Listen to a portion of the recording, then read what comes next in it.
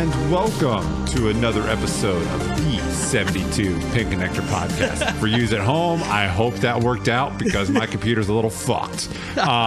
With us this week, we have Josh. Hello. Welcome to my dumbass face. Dark Soul Invader. Hello. And welcome. Tom. What's up, guys? Hello, hello. Hello, hello. I haven't been here in a little bit. Me neither. Yeah. Sure. Yeah. Last month, Souls, Adam and I rocked this. This month, we got us four. Nice. Fuck yeah. Nice. For full disclosure, I couldn't hear the intro music, so I was kind of bullshitting my way through when I think I need to start talking. So as far as I know, I completely botched that. Every time Irk right clicks, his context menu goes from like, we've got a TV here and then two other monitors over there. And it goes from the big ass TV to like these small monitors over here that we can't actually read. So we're like, I think this is flip horizontal. And then he'd click it and it was flip horizontal. It's kind of magic. Yeah, I was afraid of if I click, I think this is listen to monitor. All of a sudden, all audio is lost for the entire cast. Yeah. And I have no idea. And people just see us moving our mouths. Nice. Actually, now we look like me and we kind of look like we're in a Megazord, and me and Dark Soul are the arms. Yes. You're right. We're trying out for the new Power Rangers. No, robotic alchemaic. It's a robotic alchemaic drive. We got to stay video game themed. Yeah. They should make a sequel of that game. I'll say that every single podcast if I have to. I'm okay with this. I'm not familiar with it. Oh, it's robotic alchemaic drive is the greatest mech warrior game there ever was. Yeah. Armored Core 4 answer, sir. No, you're wrong. It's okay to be wrong. If you've played it, you'd agree. I'm with Josh on this one. It's a fifth person robot fighting game. Yeah, you're absolutely wrong. It's that you were talking about. Yeah. Fuck no, man. Yeah. It's amazing. 4 answer. It is great. Armored Core 4 is all great. Yeah, that's a fun game, but no, you not won't 4, leave it not 4. Okay, well, either way, answer. It's a great game, and it's probably way better, like, of an actual game, but you'll be smiling way more and rad. I'm telling you that right now. Okay, that I wouldn't disagree with at all. So, now we can get into the conversation about what makes a game great. Being good. No, Nah, I don't think so. Anyway, what you guys been up to? Just subscribing to our podcast with Twitch Prime. Oh, nice. Yeah. Whoa, you can do that? Twitch Prime? Yeah, you should explain to our fine audience how that. If you have an Amazon Prime account, you can subscribe to one channel per month for free. Thank you, Tom, for that update. But yeah, it's been a busy ass fucking month. Most of the time, summers for me are super chill. This was not a chill month. Nah. Shit's been real, man. Shit's been real. We've had parents come out and visit and unable to play during a Monster Hunter grind. Then I got left way behind because of. I don't think you're left behind. Oh, I am. I was right there with Souls. And then I took a week off. I come back. And this son of a bitch is. Nah, you can't keep up with Souls, man. That's not realistic. You should never ever you're like, oh yeah, I'm gonna keep up with Dark Soul through a game that he's gonna play exclusively. Yeah, no, exactly. You lost that from the start. You're only lucky because maybe you had to use the bathroom. Something like that. Yeah, I started school. So. Not only does Dark Soul Invader stick to a game and play it through exclusively to high rank, but he does so in a speed running fashion. So even if you were to dedicate the same amount of time, he would still beat you. Well, I mean, to be fair, when I did through on the Xbox, I went super quick to where I was. I mean, I could have stuck with him. That's adorable that you think that. I don't think you understand how I can play a game too. I trust that you're good at games, but I've watched you play a lot of games. I've watched Dark Soul play a lot of games, and I appreciate you for who you are. Believe me. No, I'm saying I can put the fucking time in. So I'm not saying you can't put the time in. I know that that Dark Soul Invader is good at video games, but is he beating Mario 64 with the N64 mouse good? That's what I want to know. Again, he had a mouse? Yeah, N64 actually did have a mouse. and by the way, somebody just did that recently. They completed Mario 64 with only using the mouse.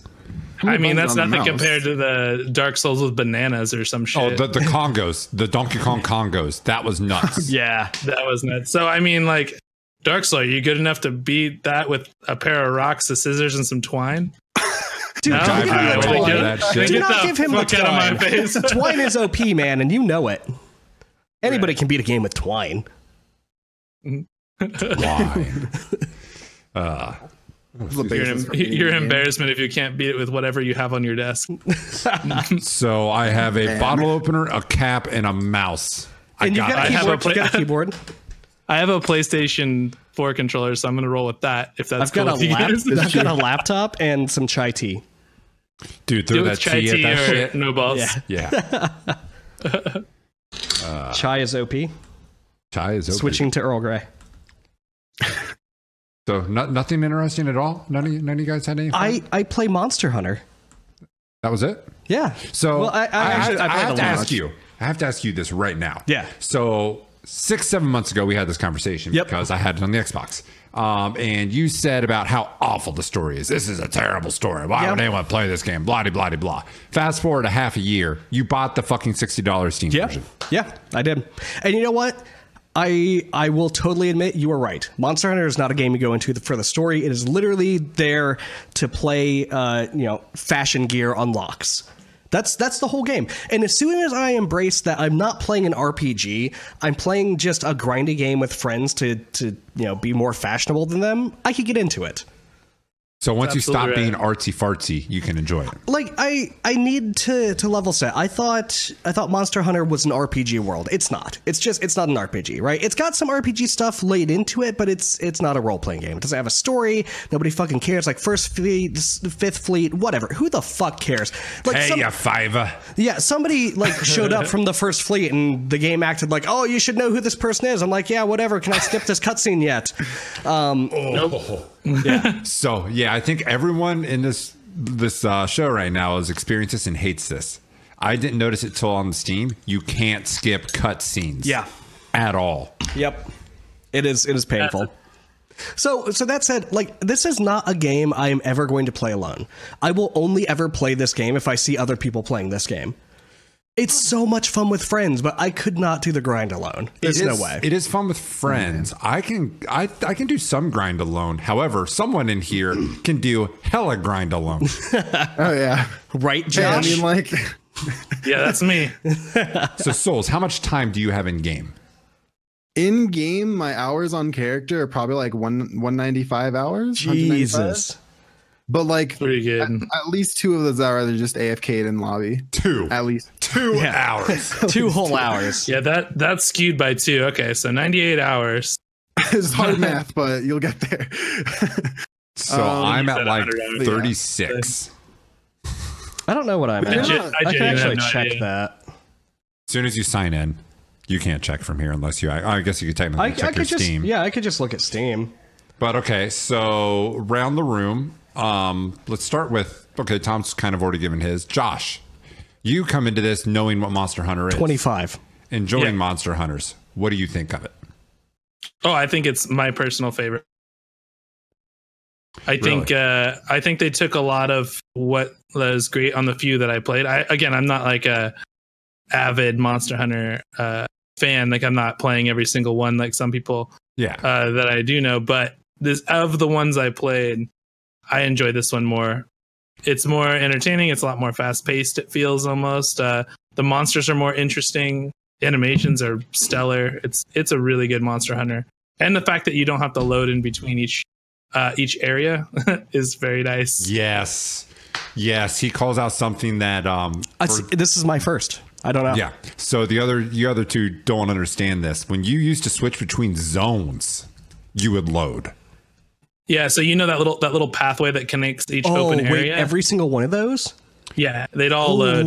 Those were hard zones. But keep in mind that's all right because of what you were playing on. You weren't playing on, your PC or even a PS4 at the time. I was playing on a PSP or a PS2 or something like that. So that's just how they're designed, and it makes sense, especially because of what you were fighting and all the effects that went into it. Like, it made sense. But So I heard that like the monsters would take shortcuts to like further zones than before, and then you have to load multiple times to even get back to it. oh yeah, and there was no like little scout flies. You didn't have those scout flies. Those are really know where it was going. yeah. You just have to learn where it typically likes to go, and you actually like how to deal with it. So it's a little harder. Yeah, you but would have not like beneficially harder. Like harder. It's like harder in the way you're like, oh, okay, you just have to be better at this, and it takes longer to be better. Yeah, and it's not nearly as fun. The entry barrier was huge because the scout flies show you what you would have to do in other Monster Hunters. You would have to craft something called like a paintball, and you would shoot the monster with it, and that's the only way you could track it, and it would wear off. So if it went to a far enough away zone and you couldn't catch up in time, you have to essentially start from fucking scratch and find this dude again. So it what does like, bum me out though is they don't have the like the traps. I haven't seen it, but I've only seen an electric trap. I haven't seen that cool pit trap. They're there. That is in the game. Okay, the pit trap does exist. They don't give them to you. You have to craft them yourselves. Okay, with like because I couldn't.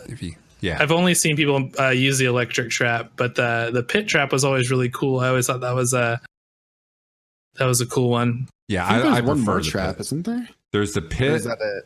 There's the shock. What's the? Do you use? There's like a a trap you sleep can make trap? with spider web. Oh, like get some stuck like Spider-Man? That sounds amazing. New Spider-Man incoming. Spider-Man. I remember. Without having played any of the previous Monster Hunters, I can already see some great quality of life improvements that the devs were, with it enough, and they understood enough about their player base to throw in. Like the fucking quest board. Like you can either talk to the girl upstairs, there's a quest board on basically every level. Like to get to where you need to go, the game doesn't make it stupid arbitrarily long. Like they could have had just the quest or quest just being given out by your handler, or being able to eat canteen food at just the starting area. But if you forget and you get into a mission, you can just go to your tent and there's like some seats and you can eat there. Like there's multiple places to get stuff done, so it never feels like, oh, I'm slogging between areas just because I'm slogging between areas. They reserve the grind just for the hunts, which I find fantastic. Also, I hope we start when they say 60. Oh, go ahead.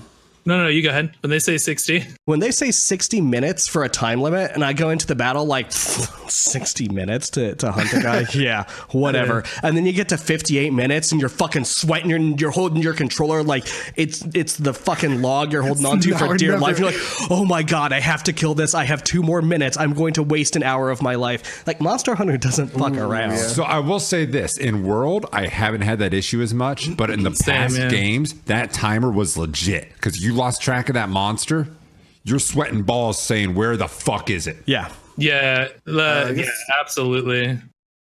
The one thing that I feel like it's kind of like Dark Souls in a way. Like I feel like I was hoping we could work this in some way. No, and it does actually have a real reason, because it's what it is it's like the first one you play is always going to be the hardest one, because it's a different kind of experience, right? Monster Hunter doesn't exist in any other forms, really. There's nothing really like it, right? It is a very unique game, and in a very Japanese game in different ways. But to circle back on what we were talking about a second ago, where you were saying like, they really do know their target audience, and they've been around forever. There's 1,000 different Monster Hunter games, and it's cool that they finally nailed one that's going to get like more like commercial recognition. I think a lot of games could do the same, and I think I'm hoping this will be the start of a new trend. Like for games like Armored Core, for games like it would be really nice to see something along these lines. Is something like what the hell? I had it in my brain and now it's gone. But Dynasty Warriors. Dynasty Warriors, Armored Core, and Monster Hunter I always put in the same basket, because they basically just know their target audience, they don't divert, and they've always been the exact same pretty much. Yeah, it's almost like a Madden of RPGs. I kind of diverge them a little because I think Armored Core can be complex. Monster Hunter was always known for being incredibly obtuse.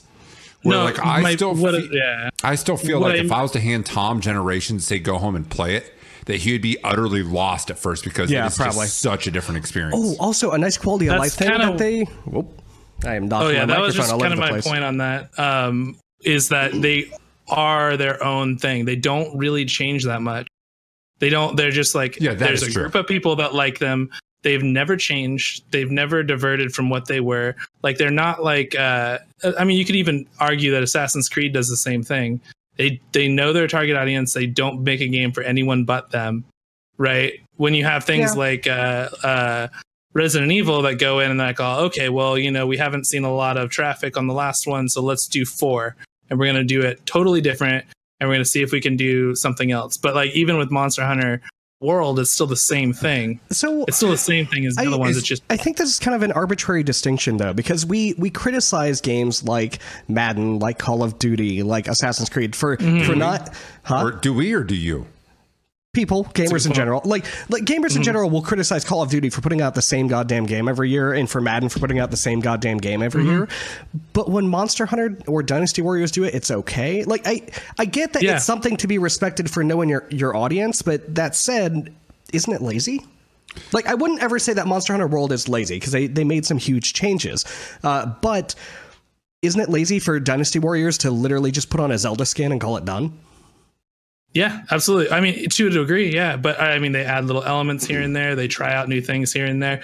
I think it's the obvious route to where we're at with games now, where we're seeing games done as a service. Those are the first games that we're heading that way, right? So you have a Madden, or you have a Monster Hunter, and we're gonna put one out every game season, right? We're going to put one out every single game season. We're going to make small changes and see how everyone likes it. We're going to iterate and keep going and keep going. Really, at some point, you're just going to have all the games one game, and then they're just going to iterate on that game.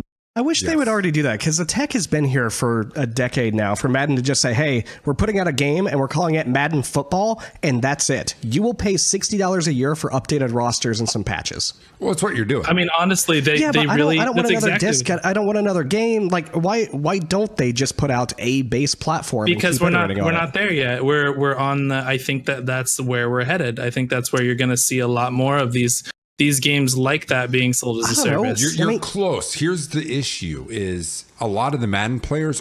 Okay, I shouldn't say it. I may alienate people. Some Madden players are hardcore gamers who do other stuff, but you also get some Madden gamers who just like sports, and that is the only video game they play is Madden. Yeah, they are not used to the idea of I'm buying this Madden and I have to pay more and more and more on top of it. That might turn them off. Yeah, I guess. I mean, they don't live in a cardboard box. I could see it. Either way, I mean, I think it might be a direction that the industry could head. You're seeing it a lot more with, like games like Dota, League of Legends, Rocket League all coming out. Yeah. And they're just going to exist as they are, like Counter-Strike did. They're going to follow in what Counter-Strike does, and they're just going to keep doing that. Well, this game can exist for 10 years and just get random updates. And it doesn't have to be an MMO. Yeah. You brought up a really good title, actually, too. The MOBA space, Dota and League of Legends.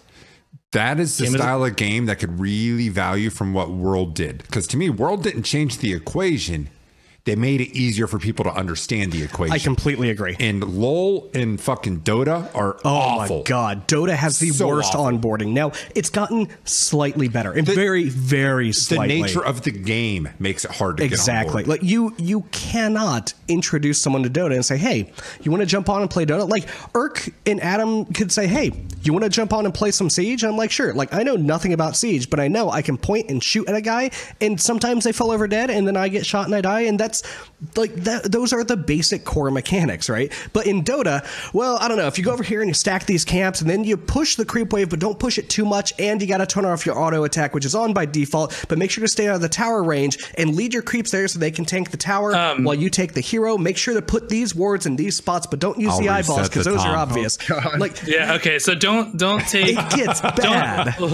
Don't take everything that you know about games for granted, though, because the thing is you do say that shooters are easy because you just point and shoot and you kill people. Like the thing is like I played recently with someone that's never played a shooter before, and they were struggling because they've never played shooters. They've only played other games. They were struggling with all of the core concepts of the game. It's just as complicated in some respects.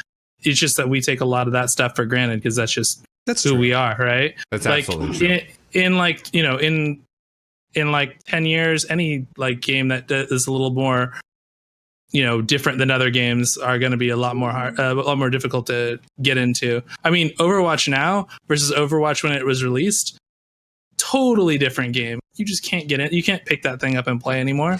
I actually disagree with that. I think Overwatch is super easy to jump into. Oh, competitive? No. Not competitive. That's more or less what I'm saying. I'm saying like most games have a really high barrier for entry as far as competitive. I can pick up Dota and turn it on and run around the map and like click on things. Of course I can, but I'm not doing anything valuable. So you have to keep all of those things for granted. You can't even play Dota casual. Like there's no jump into casual Dota. Like with Overwatch, I can sit any person who's played a shooter down and hit quick play and they'd be okay, right? But in Dota, there's no such thing. I tried that. Yeah, if you played a shooter, there's still stipulations. There's still things that you have to know. So I just like, you know, to kind of like get out of this like nebulous topic.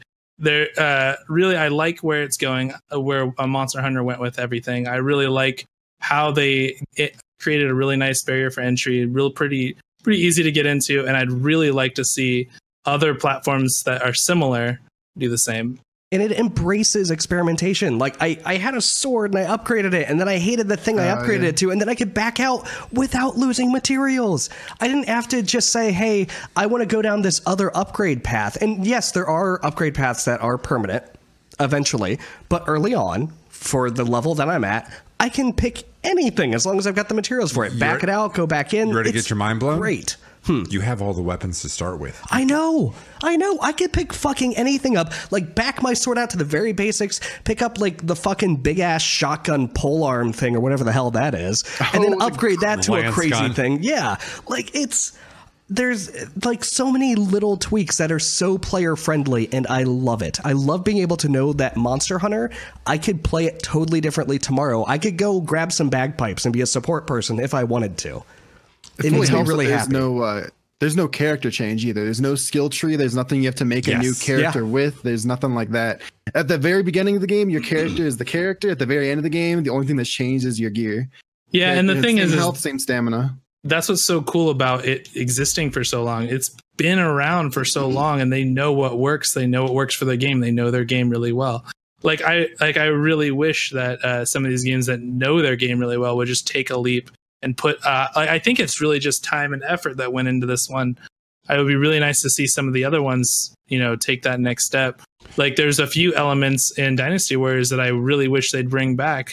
Like in Dynasty Warriors, there's one that you can, a thing that you could do where you could bring a guy up from a grunt all the way up to like a super guy, like a super warrior, just like everybody else. Yeah, really cool features. I love that kind of stuff. Like Overlord does similar, like where you follow a guy through, you can make him get better.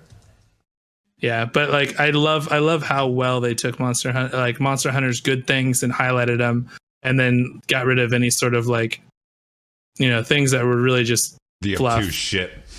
Well, it's really just like things that existed that they took out were really just things that were unnecessarily challenging. And I think that it was really nice to see like the gems and stuff show up really late game, when a lot of games like early game they'll throw you into like a giant stat tree with a bunch of really cool modifications and all this shit. And there's here's early game stat stuff. You don't really need it. Start by like looking cool, and then after that, you know, maybe it'll matter later. I've rolled credits and still don't have access to complete manipulation of my armor. And I've rolled the fucking credits. Yep.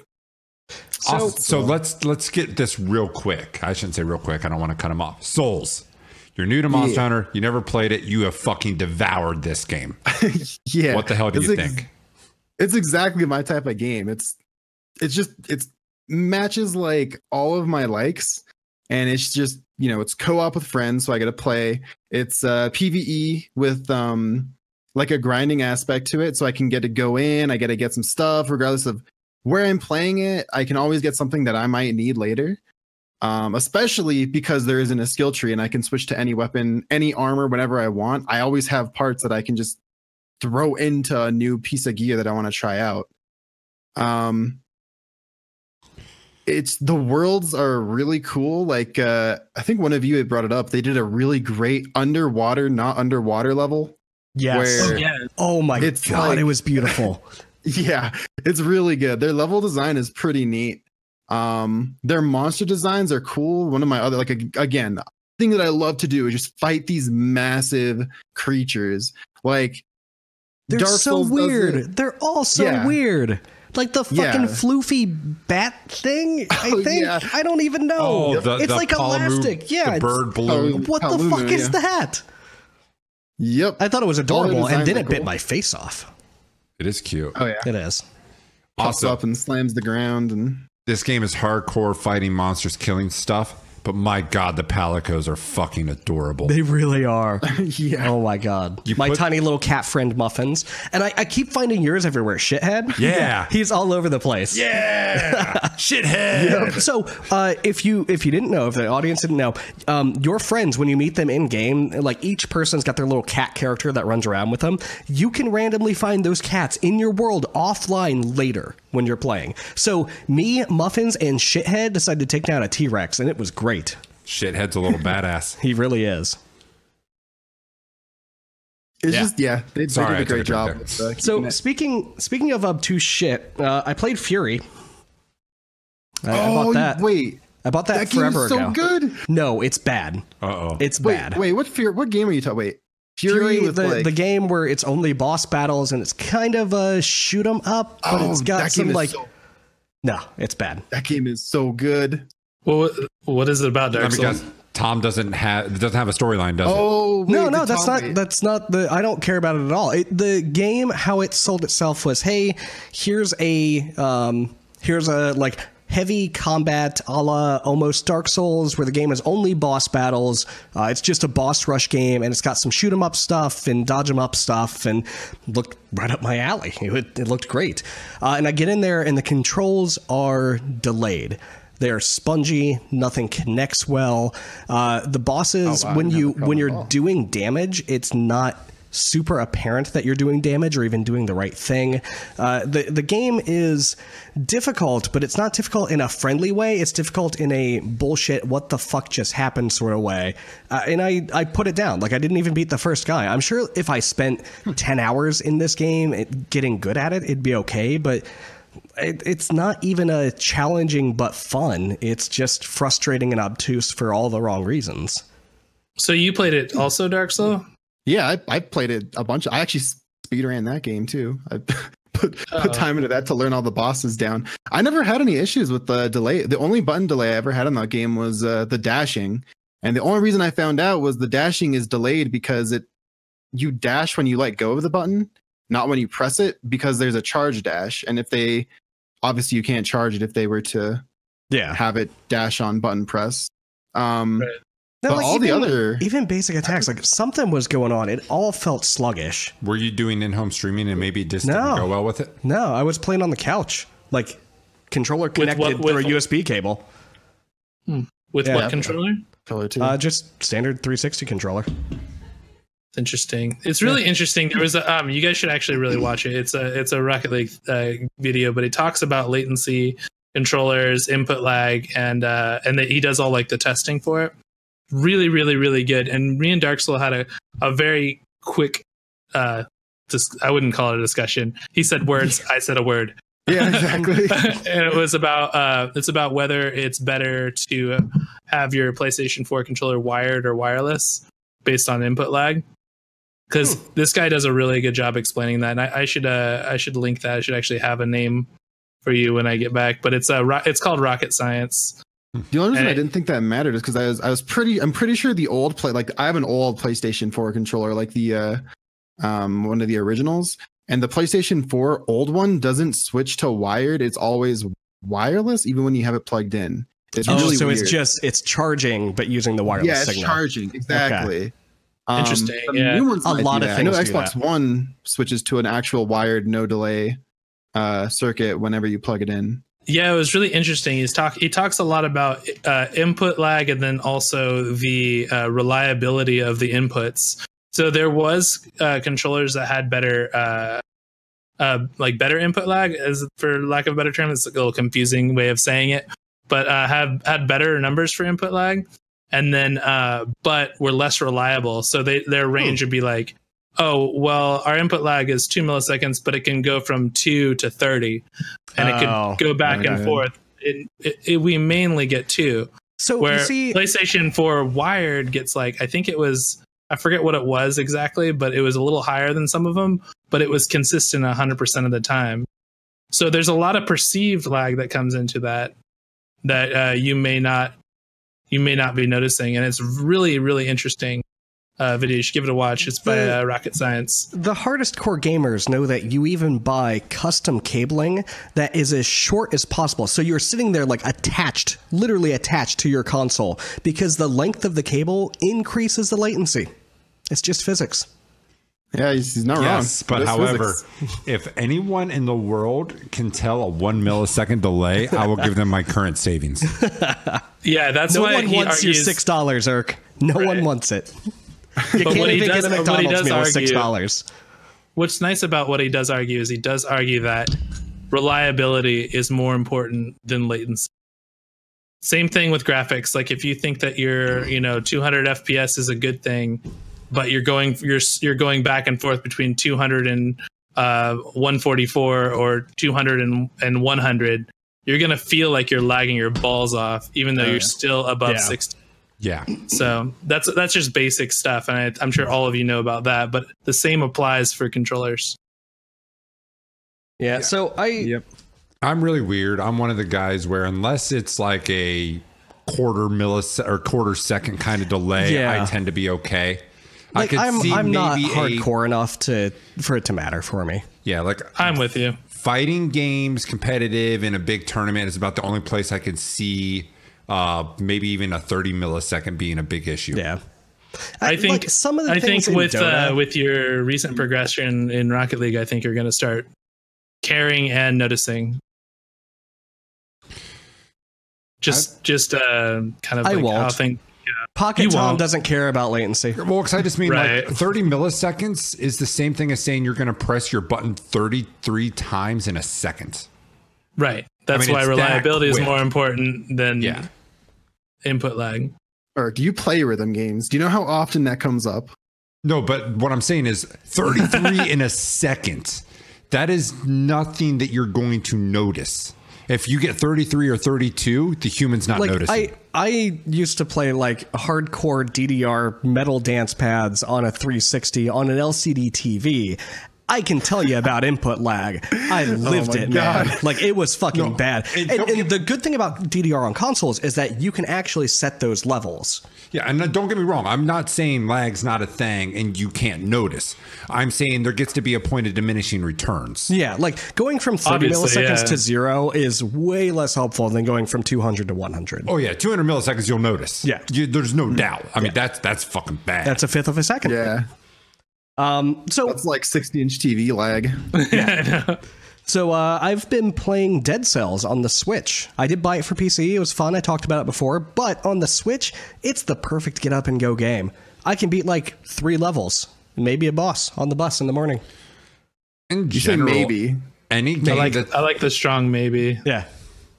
Yeah, how maybe consistent a boss. are you in getting to the bosses? Actually, really consistent in getting to the concierge. In getting to the second guy, like the clock something, some douchebag. All right, yeah, yeah. I'm getting there. I've gotten to him twice, but I can get to the concierge almost every time now. Oh man! So Dead Cells is a 2D. I don't want to call it like a Metroidvania because it's totally not. It's a 2D side-scrolling action game where the levels are.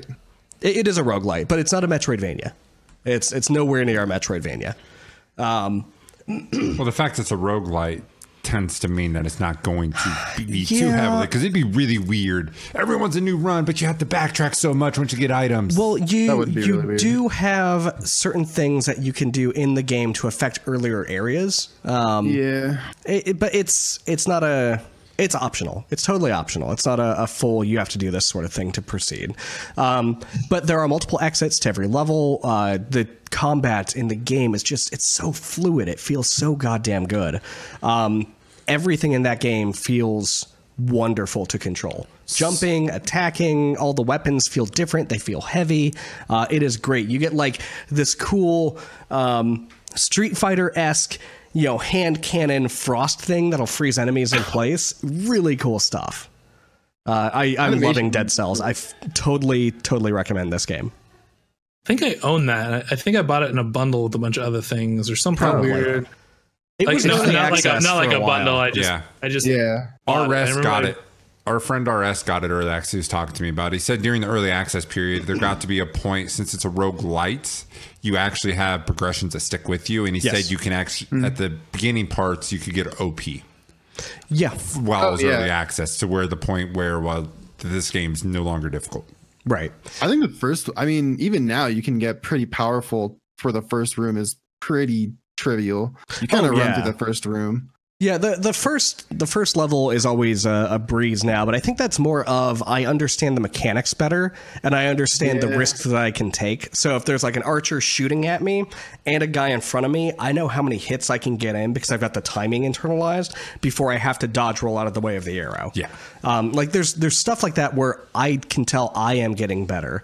Like a room full of enemies doesn't really faze me anymore because I know good grenade placement, which every single item and upgrade is a blast to use. Like even the stupid little ones that are really weird and quirky, you can make full builds around. It's a really good time. I will say there is one area that I think is an area you can't get better at because it's random, and I don't like this area. There's an area where you die based on if the room is dark or not, or if your area is dark or not. The levels are random gen, and it has to put lights around you. And if the game doesn't put lights around you, you're gonna die. And it's random. So like the game can just be like, yeah, go across the level and find a light over there, all the while fighting enemies and taking damage in the dark. And I'm just like, I'll try. Damn, that's shitty. That's a shit mechanic. I wonder if they fixed that in the real release. Is that in the full release? No, it was in full release. Oh, okay. I don't even think it was in beta. I don't know when they added it. Is it a bonus area or is it a full-fledged normal? It's main campaign area. Oh, that's painful. Sucks. So one of the things, like a true run killer. One of the things that Dead Cells does is every so often an enemy you kill will drop a cell, or you can get them in a couple other ways. And you can use those to unlock permanent upgrades. Like, hey, I want to be able to use this flame sword or have it appear in runs. So you would unlock the ability for this to, proc in one of the randomly generated levels. Yeah. But you can do things like expand my health flask or make sure I carry over more gold when I die. So even if you have a shit run, you get 2 levels in and just get leveled out because of whatever reason, you're in stupidity, most likely. That's the case for me anyway. I never feel like I've actually lost progress because I inched a little bit closer. There's kind of a constant grind to it. I think that was, to me anyway, the first place I saw that was like Rogue Legacy really brought that forward. The idea of we don't need to be a pure roguelike. We can actually do some permanent shit here. Yeah, they were the first roguelite game. I think they coined the term roguelite. I don't think there was a different one. I thought there were games that did that before, but I could be wrong. Because, Rogue games have been around since Rogue's been around since like the 70s. Yeah. But it's the idea between pure random and random with some slight enhancements. Yeah. Yeah, I do enjoy carrying over my grind into Dead Cells. That's one of the reasons that I could never get into Isaac is because it felt like too much of a full reset at the end. I love that. I love Isaac, and I love the idea that I can have a trash run, and the next one I could have a great run. But it never feels like I'm progressing towards anything. With Dead Cells, even if I have a shit run, I added 5 cells to something. Yeah. Have you played Enter the Gungeon?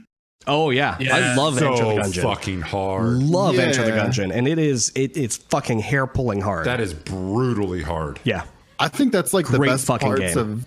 Yeah, it's really good. Dadam talked about it last time with the new patch, and I decided to re-download it and try it out a bit.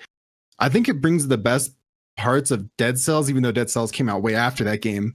And Isaac is the fact that it has a pretty hard reset, but there are still things you can buy from like the main hub area, or like carry over, stuff like that.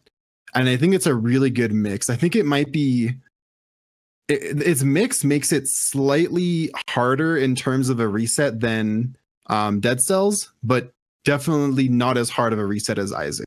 Yeah. Hard game though. Just Brutal. overall difficulty way Brutal harder than game. Isaac and Dead Cells like combined. So speaking I have a of hard time games, with that. speaking of games published by Devolver Digital, I got to see their booth at PAX where they were heavily pushing a new game that they're publishing called The Messenger, which is kind of like a new spin on old school Ninja Gaiden, like Ninja Gaiden on the NES, kind of old school. So I've been playing that over the past couple days because it came out like 2 days ago. It's really fucking good. It is old school as hell, like to the point where if you go off screen and come back to that screen, the enemies have returned. Like old school. Yeah, You've got to be a fan of NES games. it looks good. It's just I don't get enjoyment in playing those type of games anymore. I get it. If you liked Shovel Knight, you will like The Messenger. I'll put it that way. Oh. Yeah. Yeah, but what is it on? Everything. Everything? It's Yeah, called I got it on the Messenger? Switch. So I think okay. it's $15 out, 15% off right now because of PAX. So I think I paid $18 for it or something after That was a tax. $20 game. No, I think it was 15. Then Nintendo added tax and bullshit.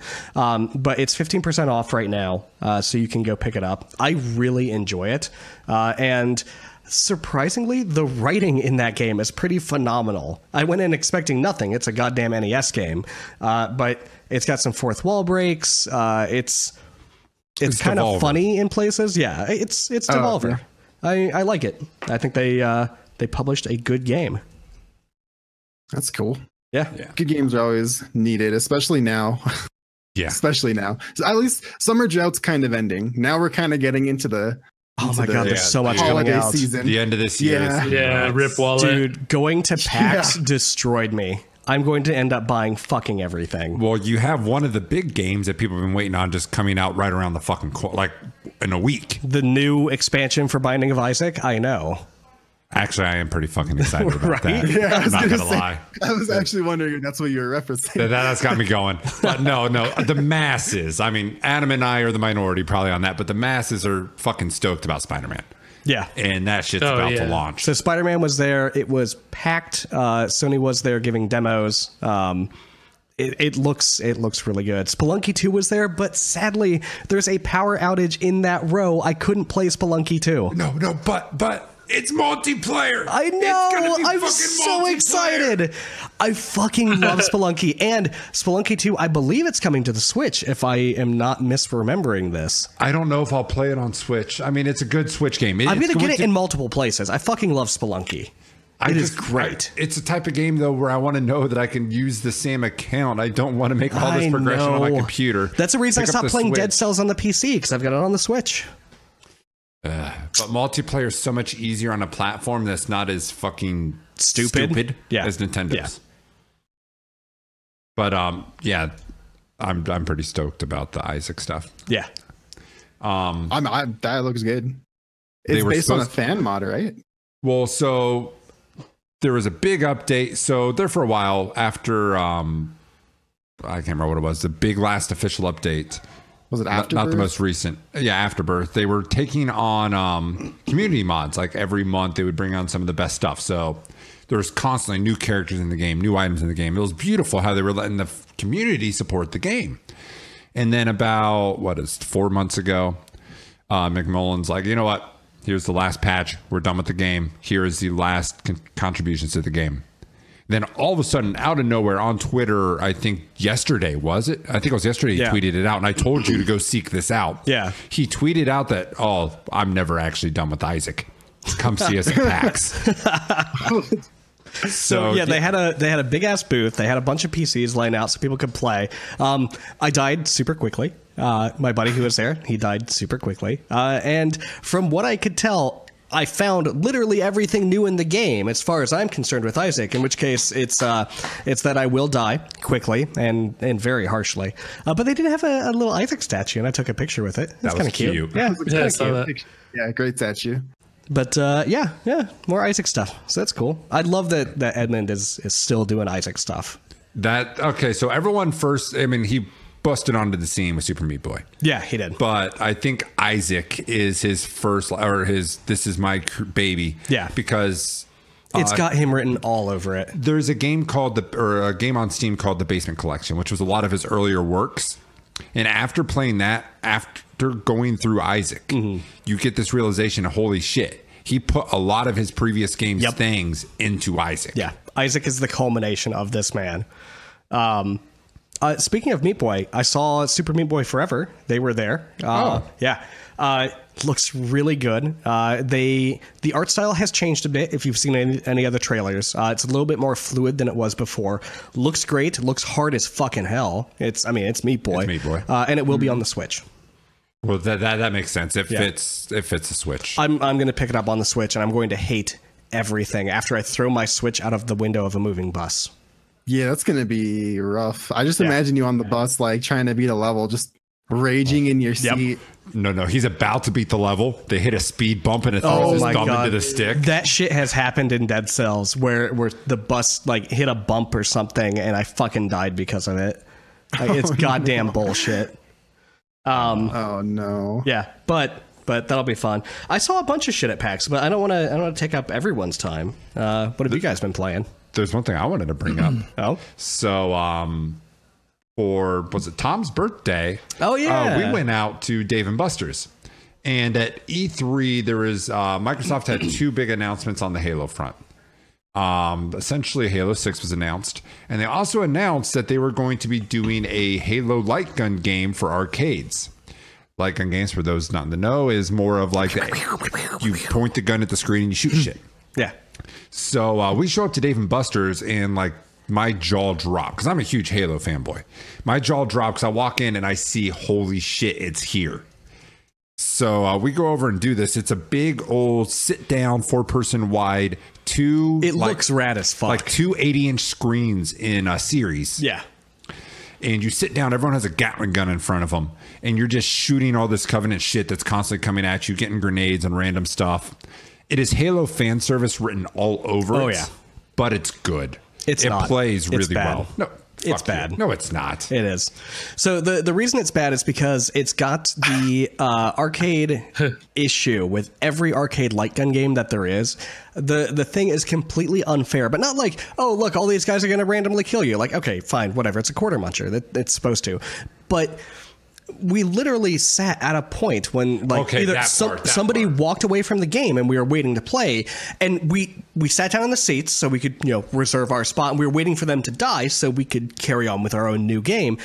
And this Covenant Elite was just blasting the guy, and his life bar was just like tick down like maybe a pixel every couple seconds. And it fucking took forever, and we couldn't actually get the guy to die until we forced him to get to a part where he got shot once and his health bar just like depleted all the way. So there are actual kill planes that you will hit in this game, and that happened all the fucking time. We would never die until we all got to one spot, and then it would kill like 2 of us randomly. Well, I don't think it was random. I was watching my health that was going down. I think what happened with that guy is there's a catch-up mechanism similar to that of Mario Kart, where they realize someone does really, really bad. Let's not fucking punish them as hard. But it's so blatant. Like, I'm a fan of catch-up mechanics in many games, but this felt like really poor because we were wrecking shit, and then all of a sudden one of us would just explode. It was bad. I watched the health. Yeah, all arcades have jump. that. Not all arcades have that. Like Time Crisis has got like the 1 or 2 guys like during a level that will instant kill you, and you know that those are the 1 or 2 guys you can be careful around and work around them. But this was seemingly arbitrary. Time Crisis is an exception because Time Crisis gives you a mechanism to save yourself. Most games don't give you that. That's true. That's a good point. I did not like the way this game pulled it off. It felt really arbitrary, and I don't want to say they're gaming people out of their money, but they're gaming people out of their money. And it's not like this is a ticket spitter. Like, this is a game that you play to have the experience. Give me something rational. Give me something where, yeah, it's going to get fucking hard at parts and you're going to die, but let me fucking die if I suck at the game. You're not supposed to finish those games. Like, they don't put them out because they expect you to finish them. They expect you to go. Unless you're Tom and I and you had $20 extra bucks on your card and you go through Star Wars. Yeah, we finished Star Wars. We finished Jurassic Park. Like, but that's it. Like those there are the ones games that you can finish, and I feel like this was money, poorly made. Yeah, that was the thing. We put some money into Star Wars one. That one was not. The thing is like just be realistic. When you go into an arcade, be realistic with yourself. You're not like you're going in, you're gonna play a couple games, you're gonna die in a really BS way. Yeah. No, I'm totally okay with that, but like, don't let me keep living. Like, if the Covenant guy is like plugging me away, fucking kill me, please, for the love of God, or at least let me drop a grenade at my feet. I don't need to sit and wait for the fucking pixels on the health bar to drain 1 pixel at a time over 30 minutes. Because if we didn't proceed, we probably would have been there for 10 minutes waiting to die. It would have took. I mean, it was stupid. I think that's bullshit. But. Well, we'll get off that. Also, well, speaking of birthday, Irk got me Beat Saber. Nice. Yeah. Oh, it's so good. It really is. Souls, do you have a fucking Vive yet? No, I just watch people play. Dude, you got to get a Vive. It's so fucking good. That Naughty Shield have you written all fucking over. Yeah. So if people didn't know, I have a not so secret love of rhythm and music games. Like, fucking love them. Like, have CDs of Bimani soundtracks. Fucking love them. So Beat Saber is a VR rhythm music game where you can use lightsabers to hit things in certain directions because the blocks flying at you have arrows on them. And what's cool is the modding community got a hold of this because Beat Saber has like 5 songs. Yeah. And they're okay. But the modding community allows you to go to a website called beatsaver.com and download whatever in the game. Like, they have an in-game modded interface to allow you to search for shit and download it. Like, you know, just about anything by Queen. They've got some Bowie in there. They have Let It Go from Frozen. So, of course, I've been playing that. By the way, that song kicks my ass every fucking time. I beat it once. You should probably let it go. No, I will never let it go. You're Welcome from Moana's in there. That's pretty good. That whole movie's music is just awesome. It really is. But it's so much fun. I've been actually using it as my workout routine where I will spend at least 2 hours in Beat Saber just flailing myself all over the place, especially to September by Earth, Wind, and Fire. And it is so good. The only downside to the community made stuff is some of it is like super top notch. You would see this in like professionally made music games. All the steps are perfect. And then there's stuff where you download a song. It's like, okay, so they put in the first 30 seconds of steps and then they never finished it. So you're standing there in a dark room with no arrows flying at you. No, the worst is when they had it close to the right rhythm, but didn't care enough to get it on beat. Yeah, there's that too. Those suck. But Souls does a lot of Osu, so he knows what it's like dealing with player-made charts. Yeah. Oh, yeah. Well, I think it's pretty nice that you can have it modded so you can download them in-game. Almost that's rhythm beautiful. Game I play. Yeah, any rhythm game I've played is always like, go find a forum somewhere where people put up charts that they make and hope that it's a working chart. And drop it in this folder. Yeah. Yeah.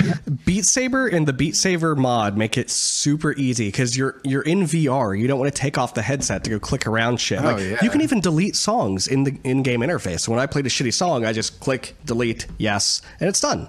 The modding community is top notch for this game. It's really great. Beat Saber, totally recommend it. It is fantastic. How much is that game? I don't know. I didn't buy it. 20? Did I say with a question mark? Are Vives still the same price? The Vive one is actually cheaper, and really you don't need a Vive Pro. It does have a little bit of expanded resolution, but it's mostly for reading. Well, there's one big thing. The embedded headphones? The Vive 2 or the whole next gen's having the wireless. Yeah, they will. That's huge. I'm waiting for the full next gen release. Like, hey, we're doubling the resolution because right now it's just a small bump. The real reason the Vive Pro came out is so VR arcades could more easily do the setup for people. Because right now with the Vive 1, you put it on, you've got 3 straps, you've got a bunch of cables and shit around you. It's actually really annoying to get set up once. But after you set it up once for yourself, it works fine as long as you're the only person wearing the headset. For the new Vive, you just kind of sort of place the headset on a person in some sort of way, and then you twist a big knob in the back and it tightens the whole thing around them. So it's super fast to get on and off. It's more like a construction helmet fit. Yeah. And it's great for VR arcades who don't want to have personnel, spending 20 minutes out of every session refitting someone. So yeah, I think you can get a Vive 1. You can get everything with it for pretty cheap. Save yourself some dough. Also, save your graphics card because the Vive Pro does have more pixels, and it will drive your system harder. Yeah, Souls is safe for it because Souls got a solid card, but you just need to get it because the rhythm games in VR are nutty. Yeah, they're so much fun. I never thought I'd get beyond like DDR or like Elite Beat Agents level of, oh my god, I love this, it's the best thing ever. But Beat Saber, Elite Beat Agents was so good. Yeah. Oh my god, I need another Elite Beat Agents. Never heard of that game. It's so Osu. Osu literally copied Elite Beat Agents. That's the entire interface. Every It has like 4 different versions. Is it the one where you like trace the core one, the Tracy one that you usually use? Elite Beat Agents is a thing. No, it's a DS. It's a DS, yeah. Oh, okay, DS. That makes. Yeah, like with I played Cooking it Mama. way back in the day. Cooking Mama was the shit too. Anyway, I digress. Yes. Cookie Mama. You play, actually, that reminds me real quick. I have to do the shout out because I think this went under the radar for the most part. No one realized it. Overcooked 2 is out, ladies and gentlemen. Yeah, with online multiplayer. They had that at PAX. I don't know why games that are already out are at PAX. Games like that, I typically wait.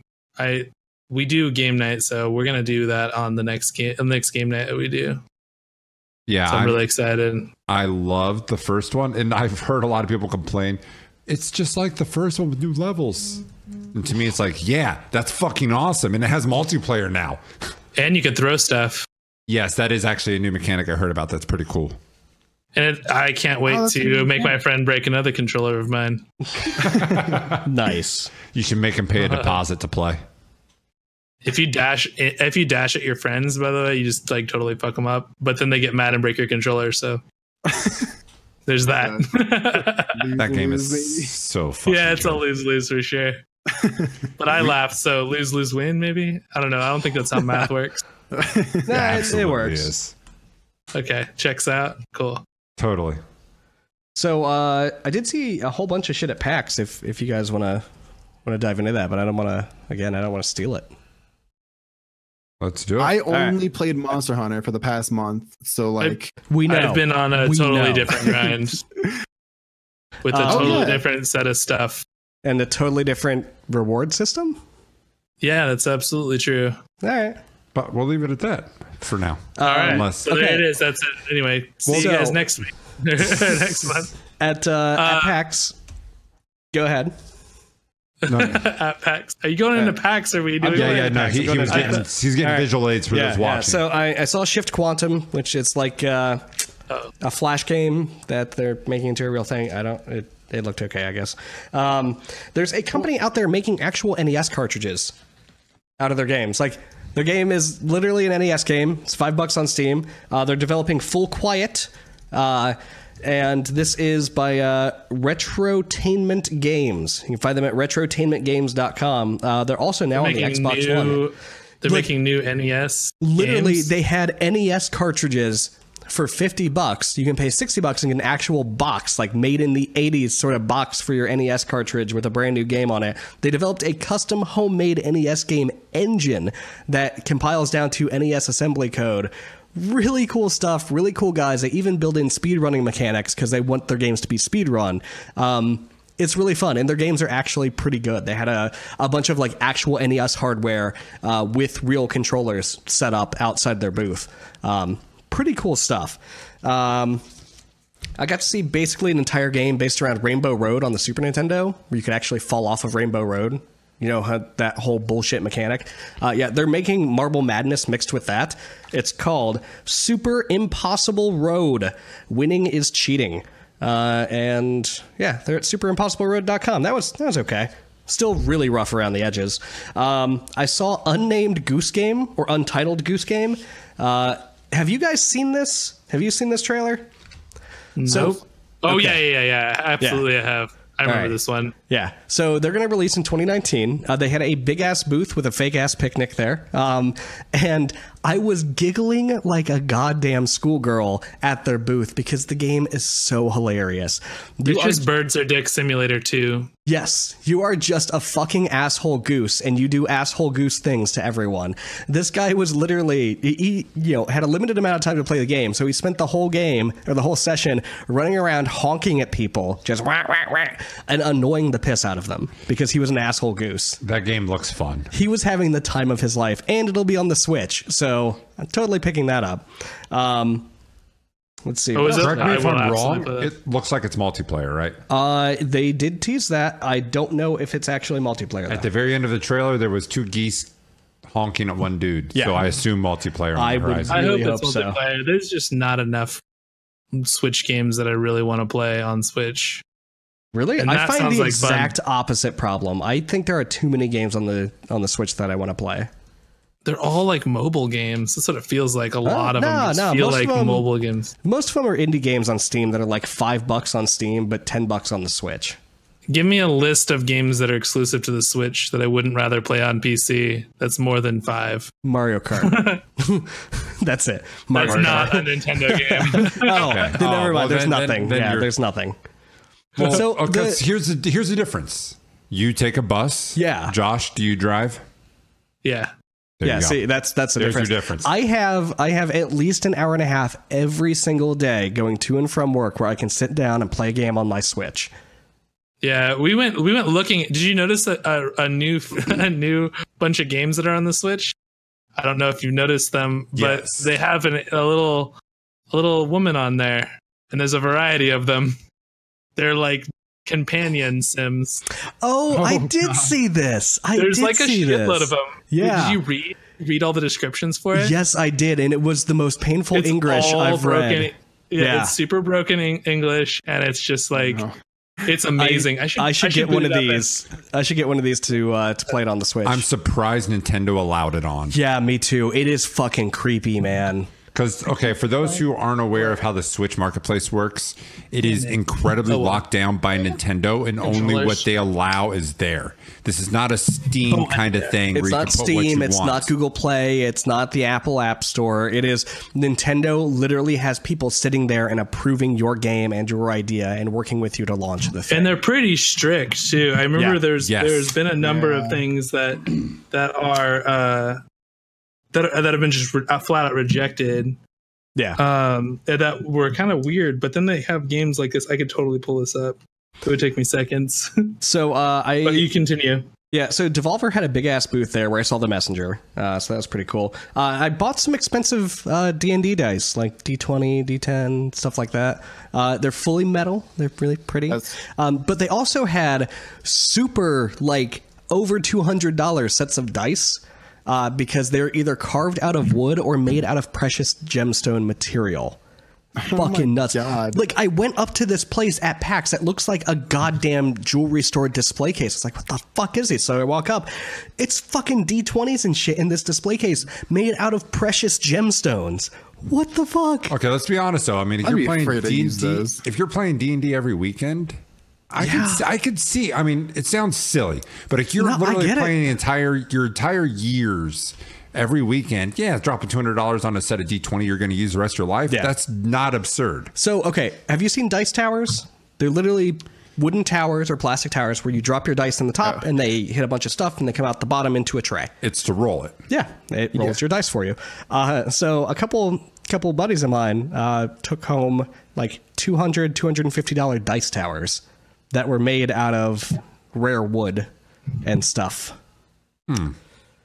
Yeah, I mean, I'm not knocking what people like because these people love playing, games. But it's insane to me that not only are people buying this stuff a lot, but they're buying it enough that showing up at PAX and renting an expensive ass booth to sell these things turns a profit. Tom, PAX is the type of audience they're looking for. Yeah, I know. It's still insane. We're fucking nerds. Oh, yeah, there we go. Love us. So, okay, Dobby just posted Mammoth Ivory dice, which we actually, my coworkers and I were talking about last night. You can get dice carved out of mammoth ivory. Like, they unearthed mammoth Oh my and carved fucking D20s and shit out of it. $2,176 for a set. Okay, for what that is, Wow. that is too cheap. That is probably. too cheap for what that is. Probably. If that is legitimately mammoth dice, that needs to be more money. I'm opening this goddamn link right now, and let me We're the take finest a look at dice on this. the planet until And now you have now. a Trojan. They have been. and Oh my god, those are goddamn gorgeous. Holy shit.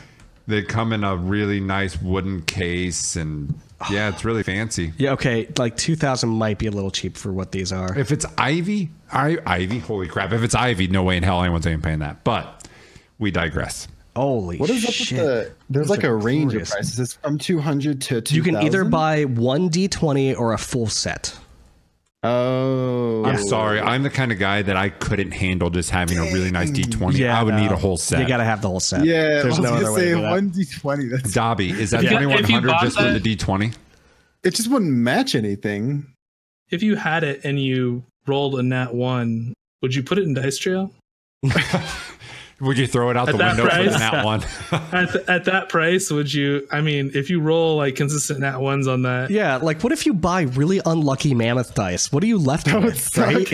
I think if you do, there's something about like, you know, you take some bones and carve them up of this dead thing. I think you're cursed. I think it's much more than. I think you're officially. I want dice cursed. made out of the bones of an Indian burial ground. That's what I want. I was just about I to need say, can I super have cursed some Of a dice. Indian human bone. bone dice? Like the entire Indian burial ground gets condensed and smashed up into one Just D20. a whole D20. Yeah, you roll nothing but ones the rest of your life for doing that. on any dice. Like no matter what you do. I almost bought a big, like a heavy D20, but my buddy did tell me, he said, yeah, that's only good for throwing at people. And I kind of agreed, so I sat it down. It was like $40 or something for a big ass metal You'd be the D20. dude shows up to that, rolls it, knocks everything off the fucking table. 'cause Yeah. You know what'd be rolling sick a though is if they basketball. had giant, like if they had giant padded D20. Speaking of dice and dice games, role playing Oh, games. to throw it. Oh, that would be awesome. Sorry, Josh has a good fucking idea. Huh. I like that. A giant padded D20, you throw at someone, and like wherever they catch, it's what it rolled. Oh, that's nice. Actually, Sorry, I there's a evolved what big you were ass saying. pillow D20 that I saw somewhere. I forget. One of my friends had it. It's a pillow that's a D20, and you can just roll it. Wasn't quite perfect though, because it would never land on 20. So I saw Pathfinder Kingmaker. So Pathfinder is the D&D 3.5 mod, the super popular role-playing game, and they've got a computer RPG coming out, Pathfinder Kingmaker, and it looks pretty decent. I didn't get to play it, but it had a big audience there. People are excited about it. The character creation, like not as far as looks go, but as far as stats, abilities, stuff like that, super in-depth. It's literally like they took the Pathfinder core rulebook and said, this is the shit you can do with your character. So it looks super open-ended in how you play. That's kind of cool. I always like advanced, well, what they always called advanced D&D stuff, where it's just electronic D&D. Yeah. So PAX was fun. Oh, I can't. Oh, no way. What you got, I Josh? was about to give up. I was like, okay, Did I you can't find find it? this. You guys figured it out. I hit the button down once as I was setting it down, and it landed on it. And it's glorious. Let's see if you can get it. Oh my yeah. god! Oh, What boy. the fuck? All right, for, so- on the so- Switch. for our I thought audio, it was like, It's actually on there. Here it is. okay, $5. Josh, explain what you're seeing for our audio listeners. All right. Well, this is a game on the Switch called Electric Love.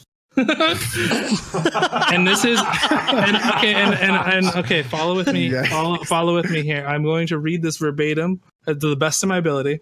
So like I'm not misspeaking. A love likeness pseudo talk game, Electric Love, that is topic in the smartphone. A little embarrassing in a conversation that is pounding romance. Skill up.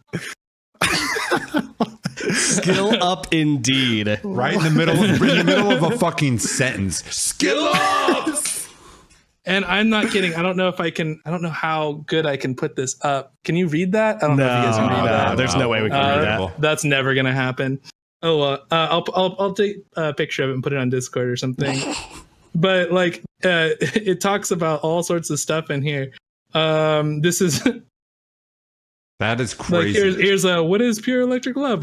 Reply to questions from her. Please her. Sometimes a little annoying. Please, please, her.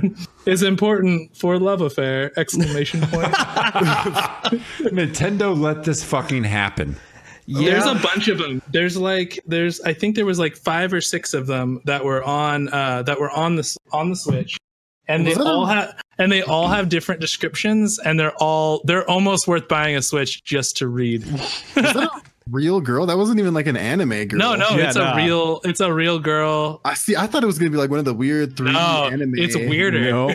Honestly, for some reason, that's weirder to me. Maybe because it's normal to see like a random dating sim thing, because I've seen it since I was like in high school, right? So I've seen it, but like every other week, the top seller on Steam is an anime dating sim. Yeah, but this is like an actual like chick, and it's I don't know, it's really weird. But it makes me really uncomfortable, and I like it. They don't like age-gate it, right? Anyone scrolling can see that game. Yes. Yeah, no, it's just there. The Switch does have parental controls that you can enable, so they can only get certain things in the shop. Yeah. I don't know. I put it down. Let me see. Should be rated E for everyone, I think.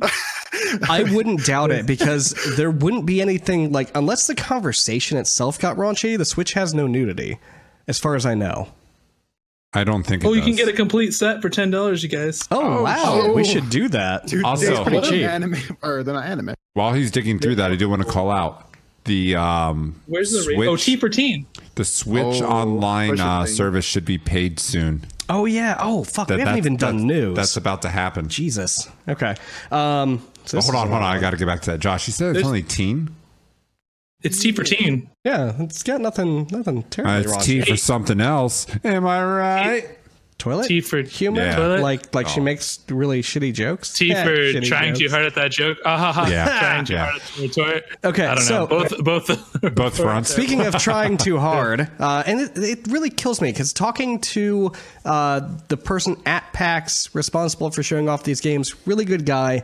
I don't think he's got a connection with reality, or he's really bad at marketing. I'm super excited about the game, but not about how to get it. It's called Sinner Sacrifice for Redemption. Imagine Dark Souls combat, but a boss rush game. Yeah, it sounds exactly like Fury. But you're fighting the 7 deadly sins. So grumpy about that concept. Yeah, I know. You're fighting the 7 deadly sins. Fury's a bullet hell, though. Yeah, this is not bullet hell. It totally looks like Dark Souls. When you beat a boss, you get a permanent level down. Like, you get a permanent debuff on one of the things you can do. And by the end of the game, you're just this super weakling. So you have to skill up yourself in order to beat the game. It seems really interesting because you don't level up. You level down as the game progresses. I really like it. If you fail, right? Otherwise, you're fine. No. If you beat the boss, you get a permanent debuff. And you go to the next boss. Yeah. As you progress through the circles of hell, you get weaker and weaker and still have to fight. That's kind of cool. I like that. It'd be cool. It's a pretty interesting idea. And the game itself looked beautiful. It's actually really interesting, because if you did the math, like if you were like, you could argue that any game does the exact same thing, especially if you made all of the enemies the exact same rating as far as the numbers concerned. Like, every enemy is the exact same, except you just take away your stats instead of giving them stats. It's the same shit. It's just an inverse numbering scheme when you think about it. Well, right? but so normally you go up as well, though. You don't just pick up the boss. You yourself get better shit. Right, but it's kind of like easier math, right? Yeah. To go down? Yeah, to have you just go down, leave everybody constant. Granted, that's not going to be the situation, but it's just interesting. It's really interesting. It just doesn't give you the chance to better yourself, though, which is the different spin. Normally, in most of those games, you at least have the illusion that you can get yourself better. Or maybe it's more of a mechanical thing. Like, you actually get better at the game. Yes. That's what this looks like it's going to rely on. I prefer games like that of all games. If there's any kind of game that I just have to rely on stats, I will quit playing that game. 100% of the time. If I have to rely on stats and balancing buffs and numbers, I will quit playing that game eventually. So you don't like Divinity and that kind of stuff? Divinity, no. Oh, I love I did, but I lose interest. It's not about whether or not I like it as a game. It's just I lose interest much faster if I can't. I like Monster Hunter because I actually have to get physically good at the game, like if that makes sense. Yeah, like, I get it. I have to have the ability to deal with it. I like Rocket League because I have to, like, nothing changes. It's just, am I getting better? Well, hold on. You haven't been leveling up your car? No. Dude, no wonder you're having such a hard time, man. You gotta I apply just those. Put everything. Yeah, I just You put all my gotta buy stats that in fucking charisma and I battle. see where it goes. You got to buy the battle pass and start leveling up your car. Yeah, that's the only way you'll get good at Rocket League. I That's just put all true. my points into boost collection, so I just drive over the boost every boost. Starve everyone. Well, since we're in the midst of a segue, shall we transition? Almost. I have one thing to say. Damn it, Tom! about- You blew it. Yeah, I know. I You blew it twice. know, and it's not gonna happen. Twice, Tom. It's not gonna happen. Twice, Tom. All right, so I actually. Oh God. And then he dies for it. And then I die. Yeah. Karma. Okay. Anyway, moving on. Okay, so Sinner Sacrifice for Redemption. They're actually selling this in a really fucking weird way, which we did want to talk about. It's going to not be on Steam initially. It's got a Steam page, but it won't be sold through there for a bit after it comes out. They're going to be selling through Discord, and not only that, they said, "Hey, could you don't stream our game on Twitch if you can help it. Stream it on Caffeine.tv, which is a Twitch competitor that is floundering and nobody cares about." Have you ever heard of Caffeine.tv? No? Exactly. So, yeah. Selling on Discord. I kind of like hearing that. I really do. Fucking Discord? I kind of do. Because the developer's going to get more money for Put it. it Probably. on itch.io. Itch will take a cut that you set. It's a goddamn slider. You can say itch gets nothing. Why are you okay with itch but not Discord? Because itch gives you a slider, and I don't buy games through Discord. You're just it a doesn't hipster exist facing it. until now. I think it's dumb. You hate anything that's not what you like. No, yes, It's true. yes, It's I a do. fact. I do. I hate everything I don't like. I admit that. But the thing is, That's not a bad thing. It's not about that. It's more about. If Actually, you're an that indie- kind of is a bad thing, right? If you're Because an saying you indie dev- actively hate what you don't Anything like. that It's you not- don't like. Yeah, It's not Yeah. about like you Hitler like or hates the dislike guy. what you think is. I don't like him, so I hate him. That's a good example of it, though. So, Yeah. if you're an indie dev, right, and you're trying to make money, you're struggling with finances. You've put your heart and soul into developing whatever you're developing. Don't you want to sell it in as many places as goddamn possible? If you're picking a winner, if you're picking a storefront because, hey, this is not the incumbent, it's not the thing that everyone picks. I'm an indie because I'm fighting the establishment. No, you're starving to death because you're fighting the establishment. Put it goddamn everywhere. Throw it on the shelves of Walmart. Like, put it in fucking lemonade stands on the side of the street. Just make money. That's the problem I have. That is so contradictory to everything else in your life where you know. are fight the fucking system. And once someone's doing that, no, it's hard for me, so fuck it, stop fighting it. No, like if they want to make Right. money, go where the people are. But they don't Right, if we care, were- if and we you're were- the one bitching, not them. If we were selling a game, then absolutely I'd pay the $100 to get on Steam, and I'd throw it on itch and Discord No, and no. Origin and fucking No, Bethesda I guarantee store. it's not the $100 that's the issue. It's a percent cut that's the issue. Oh, I Yeah. don't doubt it at all. But like, I put it everywhere where people are. Right, make it easy to acquire the content. I don't know. There's Yeah, a reason I pirated Mass Effect 3 back in the day, right? Because There's a reason. It's just because you don't like. Yeah, I said it. And It's because Tom hates anything that's not Steam. I it's know. not. I buy shit on GOG. Okay, you got one because it's hipster enough for you. Yeah. You buy stuff on GOG, which is the most hipster platform you possibly could have picked. No. Tom is Second a most. video Itch.io is the most hipster platform because it's made for hipsters. What's your favorite platform? GOG. Second most hipster platform. So not this the is how first. I check. This is how I check whether or not I'm becoming a video game hipster. I asked Tom whether or not he likes it. And I'm like, okay. Yeah, there you go. Yes. Like, Tom, would you play this game? Yeah, that looks really good. Okay, I'm avoiding that.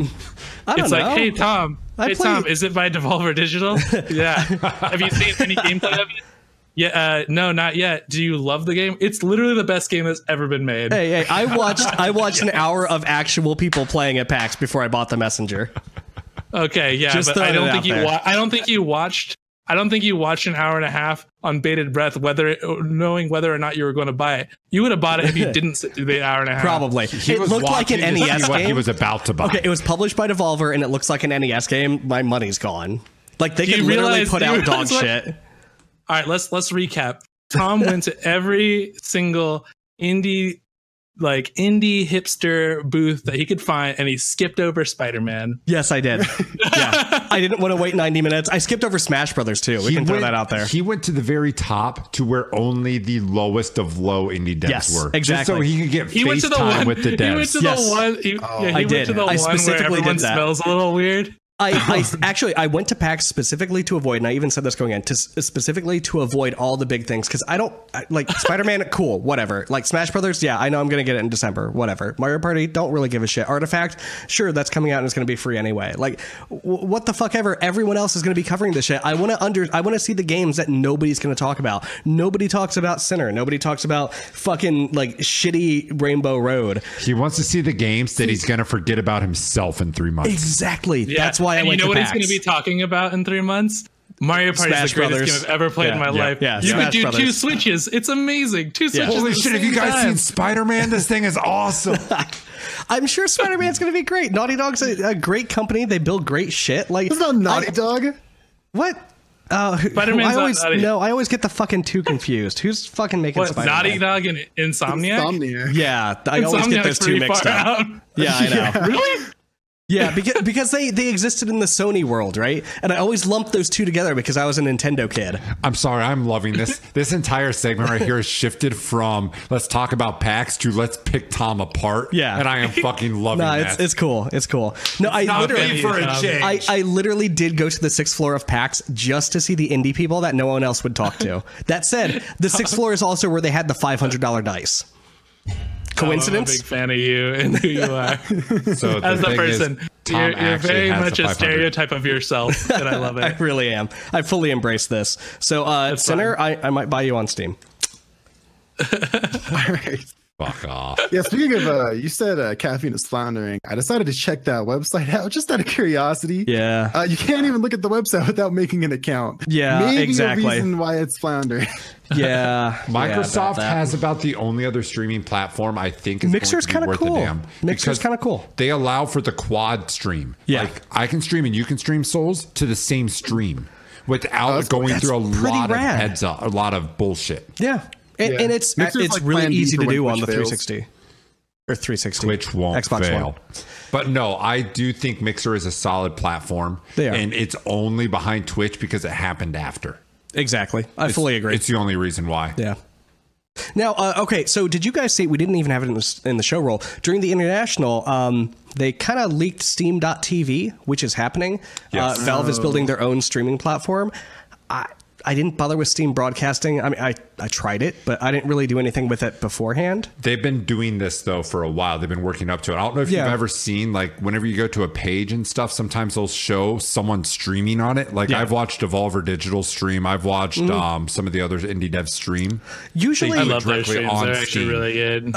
So there's one place or one situation where I will pick a Steam stream over a Twitch stream. With Twitch, people try, and with Steam, people don't.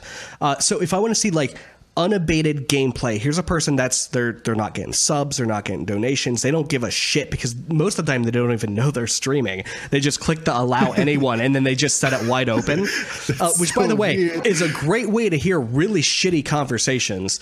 It's so bad. Yeah, like it's fucking weird, man. They really need to tighten up the privacy on that. But regardless, if I want to just see the gameplay without someone trying to sell themselves on Twitch, I'll go to a Steam stream because it's just gonna be some fucker playing a game. Like in Twitch, I've got banners, I've got people looking for subs, I've got them interacting. I don't want human contact. I just want to see a video game. So yeah. There you go. The fucking worst. Yes, I am. None of that made any sense, and I think most of our viewers are now dumber. Yeah. For have listened to it. No, it makes sense. On a Twitch stream, you have people like interacting with their audience. They're a streamer, right? On Steam streaming, they're not intentionally streaming most of the time because they just set the thing up and forget it exists. Have you navigated Twitch recently? Like 90% of Twitch is literally that.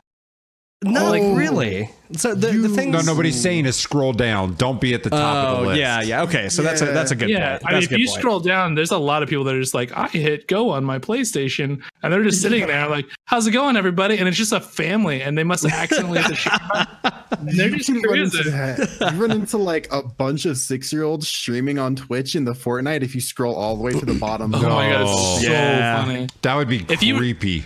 If you spend enough like weird time like on Twitch, like if you go to IRL, like there's always some like random person just staring at their monitor with one viewer, and it's just like there's always that. Like you go in and you're just like, what's going on? Someone like will lose their mind. They'll be like, oh, holy shit! Like there was one guy building Legos, and he was just sitting there building Legos, and I popped on at like what was it, like midnight or something like that, like or 3 o'clock in the morning.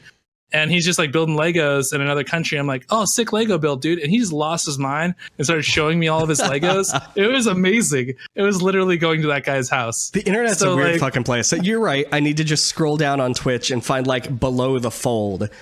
I think that you do have, I think there's an element of something that you should probably do.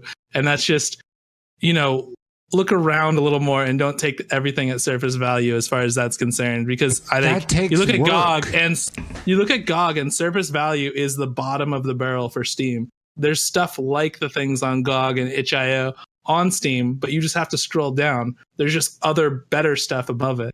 But that takes work. Tom doesn't want to put in the work. It does take effort. I just want instant shitty stuff right away.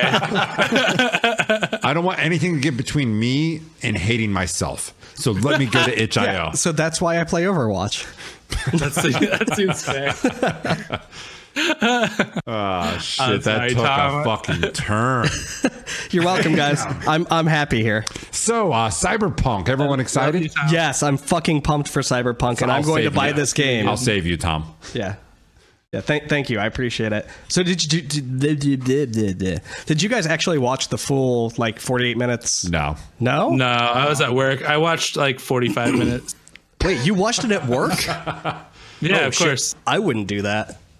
Oh yeah, well, see, okay. Like I watch Twitch at work, which is cool, but the Cyberpunk thing on YouTube had like nudity, like it had boobs in it. I don't know how they made it on YouTube. Like I honestly don't know. But no, I watched. Yeah. Regardless, the game looks fucking great. Game looks good. I don't think it looks revolutionary though. No, I think a lot of people are still putting it out there to be like the next game. You know what I mean? It's big ass Deus Ex, which is literally all I want in life right now. Exactly. It looks great. I think that's part of the reason they put out such a big preview, because I genuinely think that maybe with this one we might actually just get what we're shown, right? Like it wasn't super fluffy. The car mechanics look kind of and some of the shooting looked really generic. Weird. And so like it was just kind of like, all right, cool. So it's just a thing. It's a game. It looks reasonable. And I think if anything, it lowered my expectations, and it made me think like, oh, you know what? This game is actually feasible. This is actually a reasonable game that could be done. Before they're saying like people were speculating rumors like it's going to be a, scale utopia of the whole planet, and you're going to fly through space on intergalactic bacon made of shoestrings. No, that's like Beyond Good and Evil 2. That doesn't come out for a while still. Yeah, that game I literally exist. So the only thing I wanted from Cyberpunk 2077 is I want the Witcher 3 levels of RPG and writing in the future, and it looks like that's what I'm going to get. Yeah, I think so. I think that's a safe with the mechanics of Deus Ex, which I mean, I fucking love Deus Ex. All the new Deus Ex games from Square Enix, top notch. I think it's going to be a fairly generic shooter as far as the shooting and stuff like that's concerned, which is good. I think that thinking of it in any other sense, I think anything like in any other sense would be overly ambitious, because I think like, I don't know. I feel like the shooter concept and how shooters are done is fine. Like you could pretty much copy paste it out of any engine and it'll be. So I'm not expecting much. I hope they spend a lot of time on the writing. If they do, it's going to be a lot of fun. When do you think that game will come out? Do you think it's come out next year or the year after? 2077. It fucking says it in the title, man. God, come on. That's the title. I thought it's release date. That's the release date. It comes out in 2077. Well, no. This is a game at the end of next year. Not look good for being 30 years. He's right. In the future. they're gonna keep releasing it. Keep in mind that like we've been waiting for Spider-Man, Last of Us. What was the other one? God of War for 4 or 5 years. So we'll see what happens with Cyberpunk. I thought Spider-Man was only showed off last year. No, it was. It's been showed off for a while. It's been sitting there for the last four or 5 E3s. We've been waiting on all 4 of those games. Yeah. Last of Us, yeah. Yeah, Last of Us, but Spider-Man's been in every E3 also. Like, this is Spider-Man. Like, oh, cool, new Spider-Man. Then the next year, oh, cool, new Spider-Man. But no one really gives a shit about Spider-Man. I don't know, man. Spider-Man video games are always fucking Spider-Man 2 on the GameCube was great. I'm not saying they're not fun, and I'm not saying they're not good. I'm just saying that you don't really give a shit about Spider-Man games. Like, you'll play them, you'll enjoy them, and you'll be like, that was a good ride. Like, but it's more of a game where you're like, yo, dude, remember Spider-Man? Like, yeah. It was good, huh? Yeah, I remember that game. I should play that game again. So you're saying it's no Spyro trilogy, is what you're saying? Yeah. Which was also present at PAX, and it looks great. Got delayed, looks fantastic. Yeah, it's delayed until November. I can see that. I don't. Yeah, again, like similar. They might as well make a Croc remake too while they're at it. No. What? No. You don't want a Croc remake? What's Fuck up? Croc. I hated Croc. What do you mean? It's a crock of shit is what it is. What about Croc was bad? I don't understand. I just didn't. I thought it was weak compared to Crash and Spyro. It's like hey, you could also play Croc.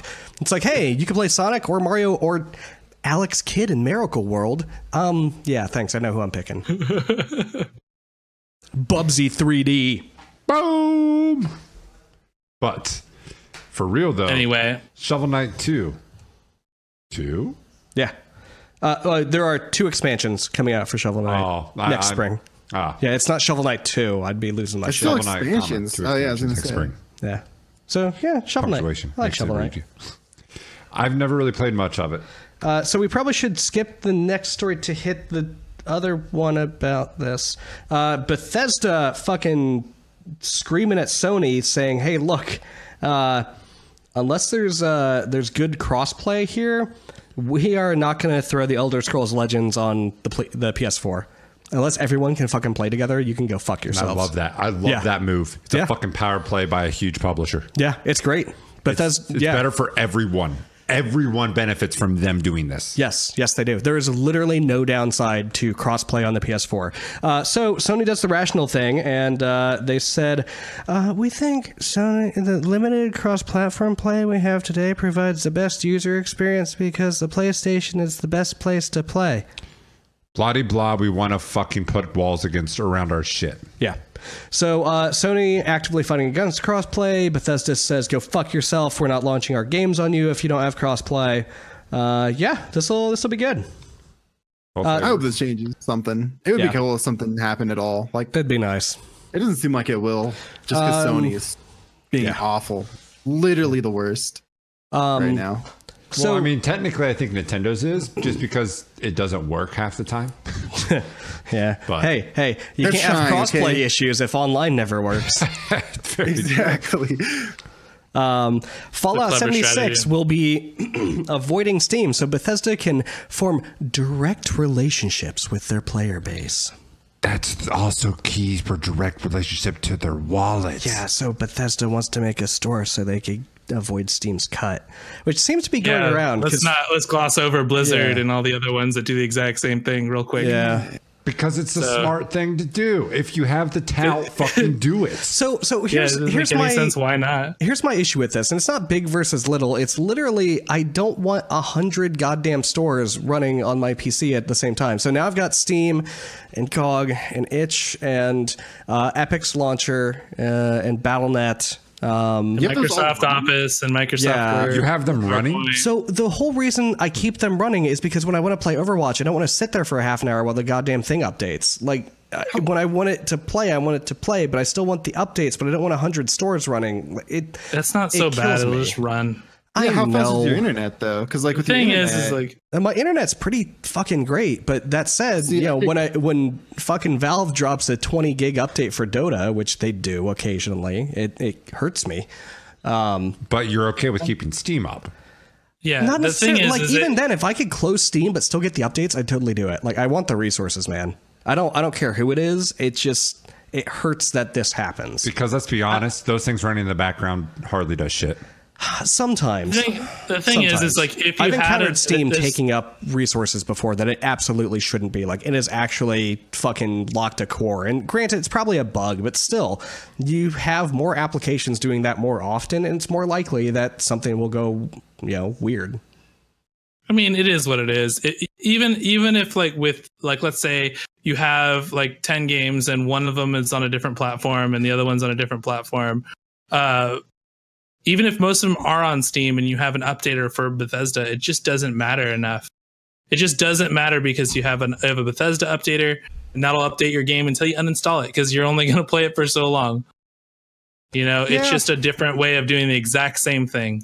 And I mean, to be real, on the PC platform, it's not really such a big deal. It's just kind of a minor annoyance. But on mobile devices, it's a huge fucking deal and actually a security risk. So Fortnite did launch for Android. It is out on the majority of devices now. And how you get it is you go to Epic's website, install an installer for Fortnite, because you can't just directly install it.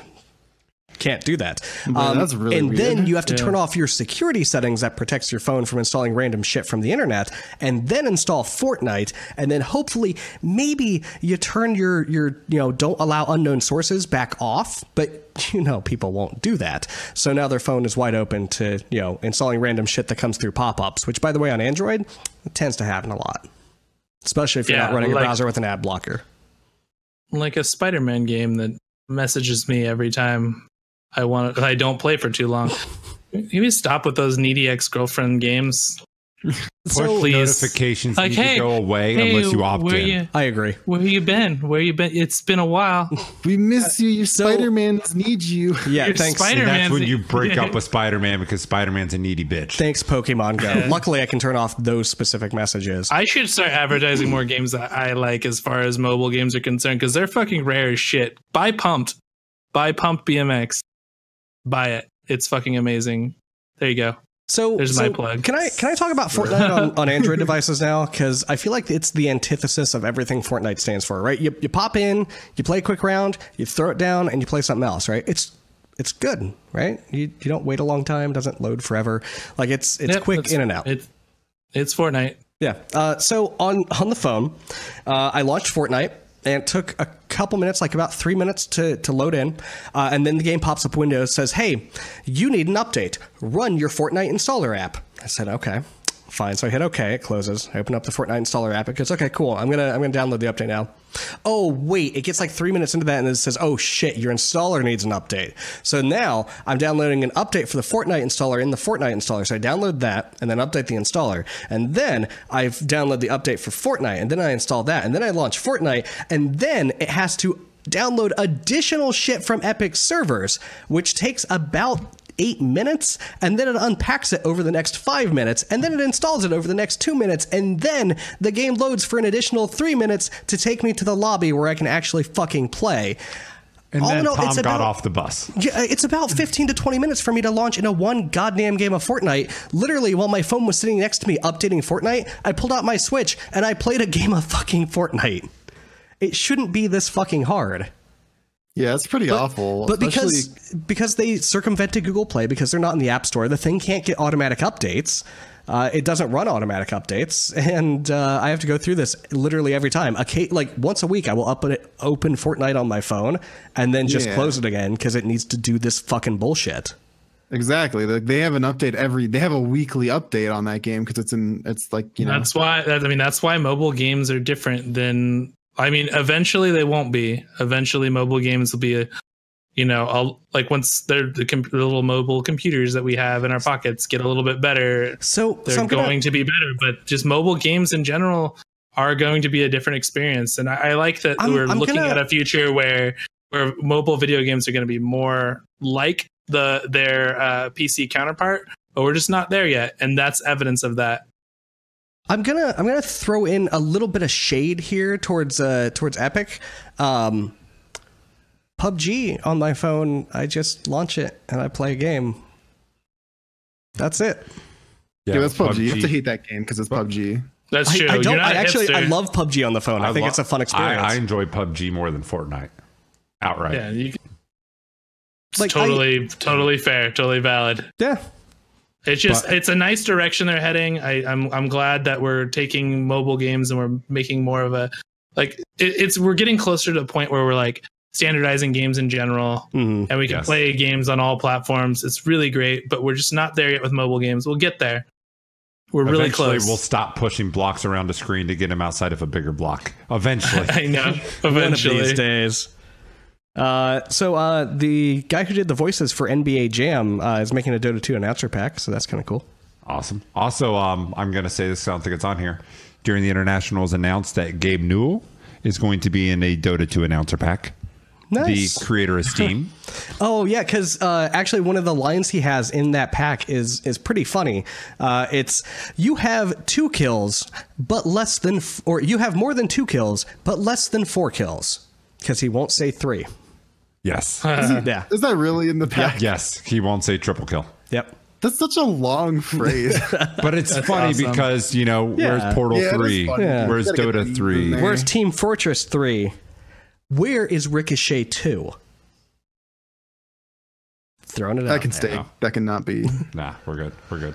Also, speaking of Valve, they showed off Artifact at PAX. I didn't wait in the hour-and-a-half line, but it looks interesting, and their economy actually looks kind of cool. Yeah, that's the card game, right? Yes, that is the Dota 2 card game. Now, the way that it's the nobody Dota asked 2 for. Card game. Yes, Artifact is a Dota 2 card game, like Hearthstone is a World of Warcraft card game. Now, here's the difference between this and a lot of the other digital card games. Don't think of this as a digital card game. This is a legitimate card game that's just on a computer. If you want new cards, you just buy $2 packs and you get new cards. There is no in-game currency whatsoever in Artifact. They said they didn't want to complicate things. God. They don't have daily quests. Like they said, we don't want to make a goddamn lifestyle game. If you want cards, you buy cards. And then they let you put the individual cards on the marketplace for trading. Yeah. So it's actually nice, pretty fucking cool. It's a real trading card game on a computer is what it comes out to be. Like I'm actually kind of excited. I have no interest in Artifact whatsoever, but what they're doing with the economy in that game, it's kind of cool. It's really actually nice for players. If I wanted to sell my entire deck, I could do that. Yeah. It's kind of nice. I wonder if I could use Steam trading cards in my Artifact games. Get out of here. I want to do that. Get out of here. I need to do that now. Get out of here. Okay. So I know we're blitzing through news, but did you guys want to cover any of the Rocket League updates? Oh, yes, we do. Because we kind of glossed over that really quickly. This is all you guys, and I'm going to ask questions. Okay, so the latest Rocket League update, we're just going to kind of mash them together. But we're getting a new rank up system, a new, what is it? What would you call it? Progression System. There you go. Yeah. There's a new progression system built into Rocket League, as well as a new, really it's called a Rocket Pass, but it's really just a Fortnite Battle Pass. So they're dropping separately, which I think is kind of interesting. But the first one was the progression system, and we also got clubs. So now we have a 72 PC club, which is pretty cool. But in that update, that was the first update that came out. They broke physics. So what's interesting about Psyonix's recent updates, and this is causing a big stir, is that they'll go and they'll play test it, but they don't have any high rank or high ability player test their game before release. So the big issues that they're starting to run into is that they'll think everything's okay to release, and then they'll release a mechanic that their testers can't do, and then that mechanic's gone. Right? Like that mechanic will just be destroyed. For this instance, stalls and dribbling were both completely destroyed in this patch. And flicks for all intents and purposes. So those, if you're not really a Rocket League player, but I'm pretty sure everyone is in this Discord, this channel. Flicks is when you have the ball on top of your car, and then you just do like a little front flip and it flicks the ball up really big. They basically made it so that when you do that, it doesn't go anywhere. It just kind of like sticks to your car and falls off. Dribbling was totally broken in the same way. It's like kind of glued to your car, and you can't do anything with it, because if you try to slow it down by going past it, it falls off the back, or if you try to speed it up by letting it go forward, it just falls off the front.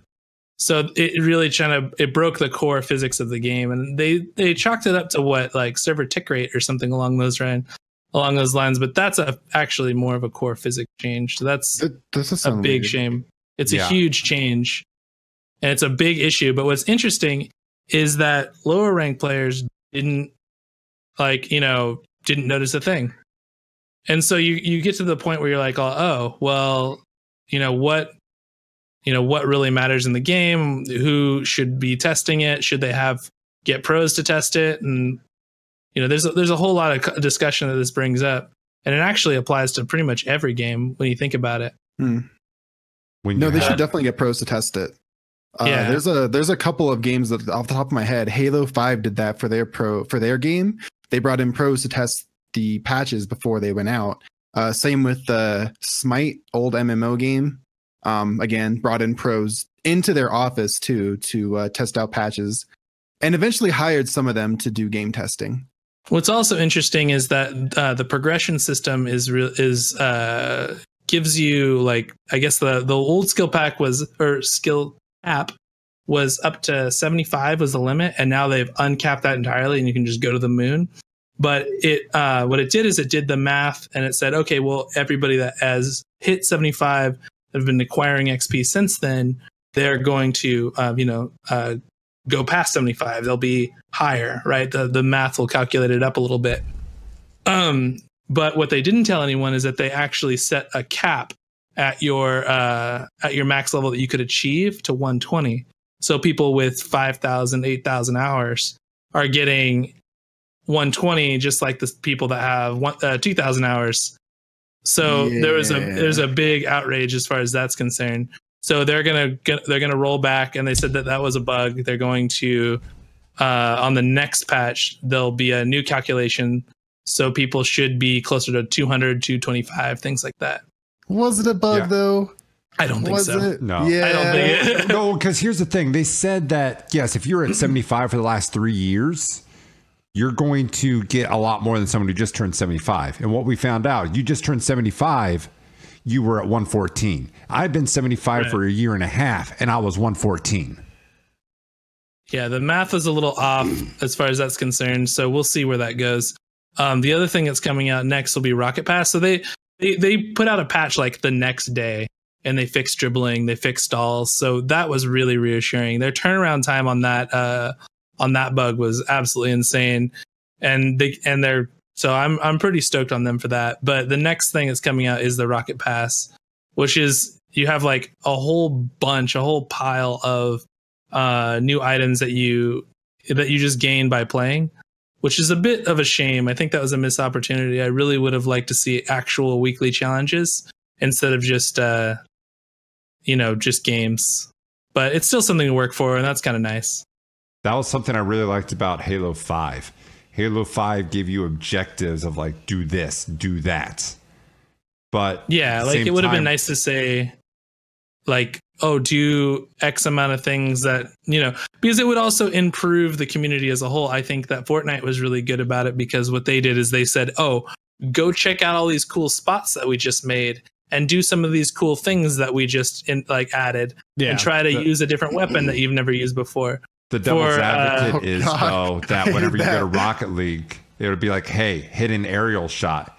You'll have everyone in ranks where they can't do it. Get 45 turtle goals. Well, no, and like everyone will be jumping for the same shot because they all want that. Yeah. Well, it'll at the change same the way time, people play. Fortnite had the same issue with that, where when they put out a community goal, like everyone would do one thing. So if they randomized it amongst their player base, I think it would be less of an issue. Well, it's still the idea. I mean, they don't even need to do that. I mean, the thing is they could just say like they don't. Like Dota, even with Fortnite, it's been different. Like they've been changing it up. They say get a sniper kill. It's like 2 sniper kills. So you could easily just say the same thing with Rocket League. Like get one aerial goal, get 1 turtle goal, and the same way can go. Oh, use a breakout, use an octane. The real nice thing about it is the fact that it makes the community more varied. You're saying use a Batmobile for, even though that's a paid one, it would be a bad example, but use the Batmobile for a game. You're like, oh, great. Okay. That was fun.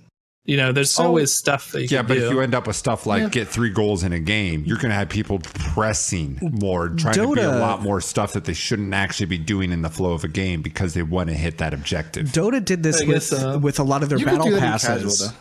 Dota did this with their battle passes where they would say, hey, use these heroes, get these objectives, deward this many times. And then you'd get supports running around not supporting anyone, not healing, not, stacking camps. They would literally just be looking around for wards and buying items to look around for wards. Granted, Dota's a bit more complex than Rocket League as far as, random things to do and the game is longer. But it just keep in mind the flow of the game. Just keep in mind that there's more people playing than just competitive people. Yeah. And same thing, especially with Rocket League. I think there's a lot more, like our Discord entirely, like once we actually put together the team and we looked at the actual stats and the skill level of all of the people in our team, we're all high champ to GC. The majority of the people are GC. Especially me.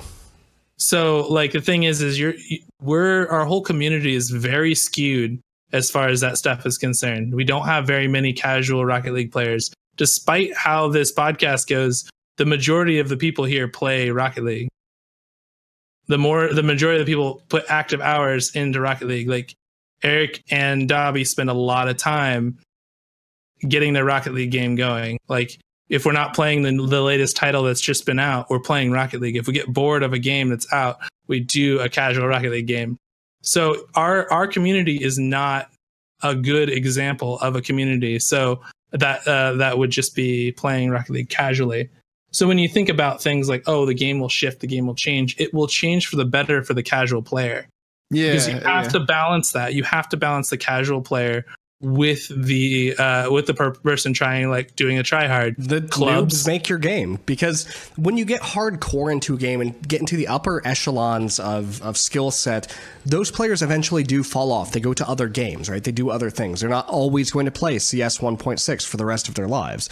But, when you get an influx of lower level players and you keep the groups of people moving through the stages of your game and the stages of skill progression, that keeps your game alive. And it's why games like something like Dota, if you only have high skill players and you don't have any noobs, your game eventually dies.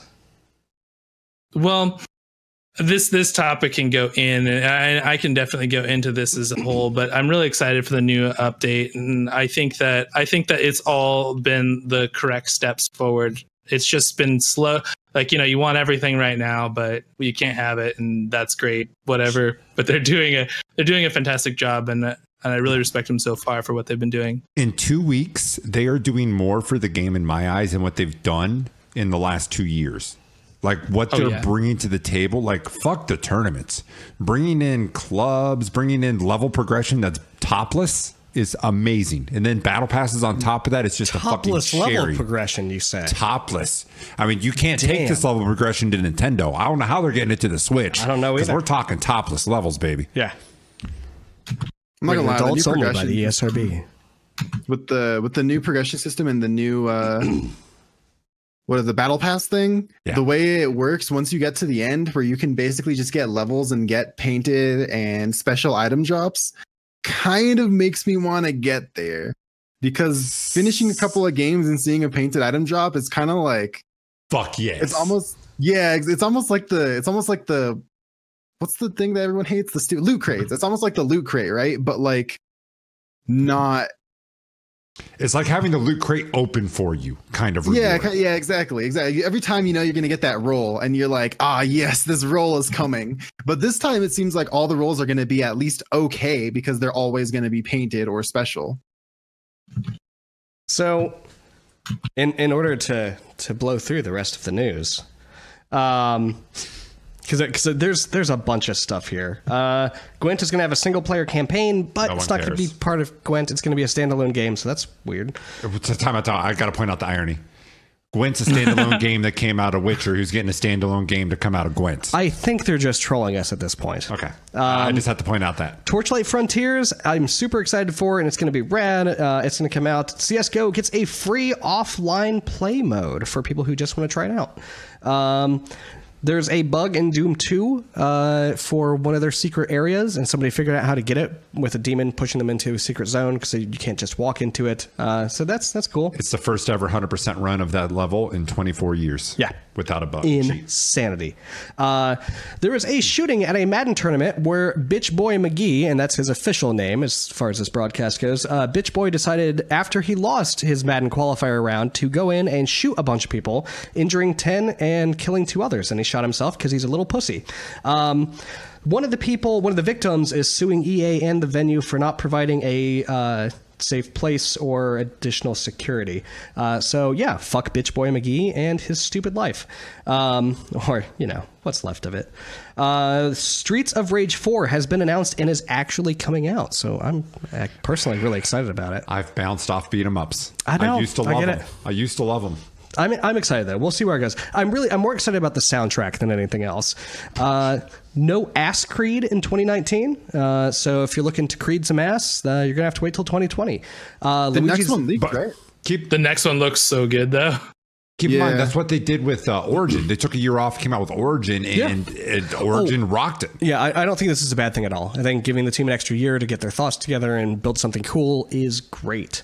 Luigi's Mansion from the GameCube is being remastered and thrown on the 3DS October 19th of this year. If you're going to remaster a game, why not put it on a platform that's going out of style in a year? I want fucking Luigi's Mansion on the Switch. I don't know why. I don't know. I do too. Yeah. They make up two stupid bullshit moves. Yeah. Shenmue 3, August 27th. Fuck. I'm just now seeing 2019. August 27th, 2019. 1 year. I'm just now seeing this next one. Holy shit. Yeah. Saints Row the Third. That came out fucking how long ago? It's coming to the Switch. So best Saints Row. I'll play it. I'll play it again. It is the best Saints Row. It is. So yeah, I might pick that up. I'm a fucking sucker. I'll pick it up. I'll play it. Give me a reason to play the Switch. Diablo 3 for the Switch is coming in fall. I will be buying that because Torchlight can't get here soon enough. I won't because that is not the platform I want Diablo. I want to play it on the bus. That's the only reason.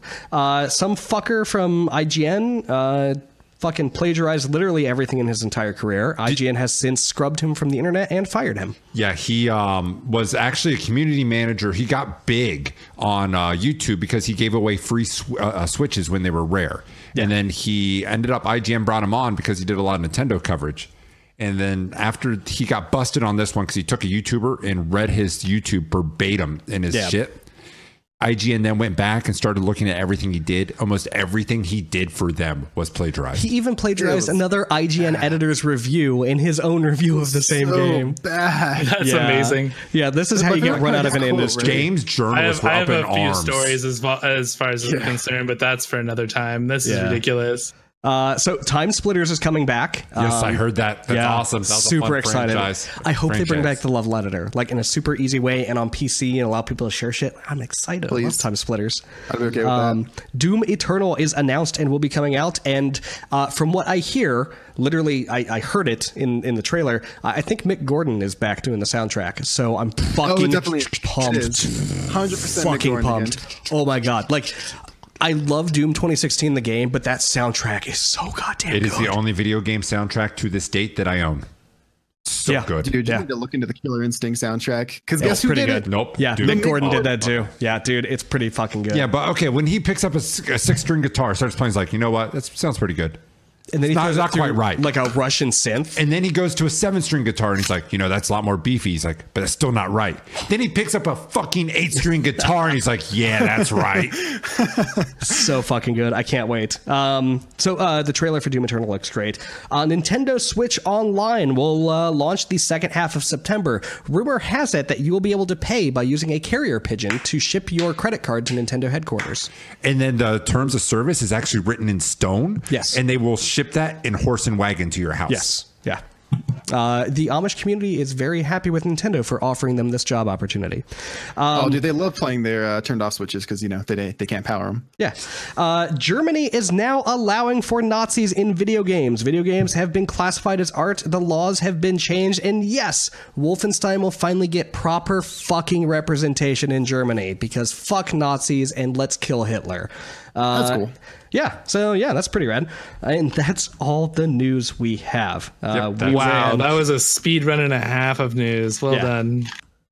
We ran long. So get out there, go play some video games, and we're gonna play some Monster Hunter this week. Well, not right now. No, not right now. Not right And now. We it have is a other shit long to do. weekend, so if you want to get into a game yeah. you haven't done, this is the time to do it. Jump in our Discord. I guess you've got the stuff. Yeah. Oh, yeah. We'll do the stuff. The stuff. So everyone stuff. knows we have a Discord where, we have a lot of different games, a lot of different people playing right now. We're pretty heavy into Monster Hunter, obviously Rocket League all the time, but Monster Hunter is pretty heavy right now with us. Some people are trying to revive Siege, but scroll on down on our Twitch page. You will see a link to our Discord. Click on it, join us, enjoy us. That sounded weird. Have fun with it. That sounds weird. Just fucking click the link. Just fuck us. All the time. We have a Twitter. We don't do shit with it, but we got it. So go check it out. It's at 72PC Yeah, Podcast. our last tweet's like from March. Enjoy If you that. tweet at us, we Love will that see tweet. it No, eventually. we won't see it. There's no I fucking- check it like once a month. Yeah, I don't. Yeah, I follow us. We have a YouTube. I've been a lazy asshole and haven't edited shit, so it is out of date. But it's 72 Pin Connector on YouTube. Go check it out. But if you're over there, we're sorry you're seeing this like 2 years late. We still are very active on our Twitch page. Go to our Twitch at hello from TV/72PC podcast. We stream a lot, or we still stream this cast once a month on the first Saturday. Our fantastic guest, thank you for jumping in tonight, Dark Soul Invader. Plug yourself, sir. Yeah, Not what's in a neat? sexual way, just in a party mansion kind of way. I mean, do you guys want to move to Mixer? I can get us banned right here, right now. No, I'm Dark Soul Invader. Obviously, it's spelled right there underneath Irk and Tom, and next to Josh above the podcast, of course. Find me on twitch.tv/Dark Soul Invader. Stream there quite often, not as often because I started my classes again, but I try. Drop out, be a Twitch star. Oh man, dude, I'll find a cardboard box and set up in McDonald's. I'll try, man. Fuck yeah. All right. But with that, I think that's all we got for this month. Souls, once again, thank you for filling in, stepping up with us. No, absolutely. Thanks for having me. Thanks for inviting. He's But just it's always a good he's just a time. member of the cast at this point. Yeah. He's a rotate. All right. But with that, ladies and gentlemen, that's all we have for you this month. So, and remember to not hate the things you don't like. yes, just because you don't like it doesn't mean you have to hate it. Don't be a Tom. Don't be a Tom. Until next month, ladies and gentlemen, game on. See you, everyone. Bye, guys. Bye.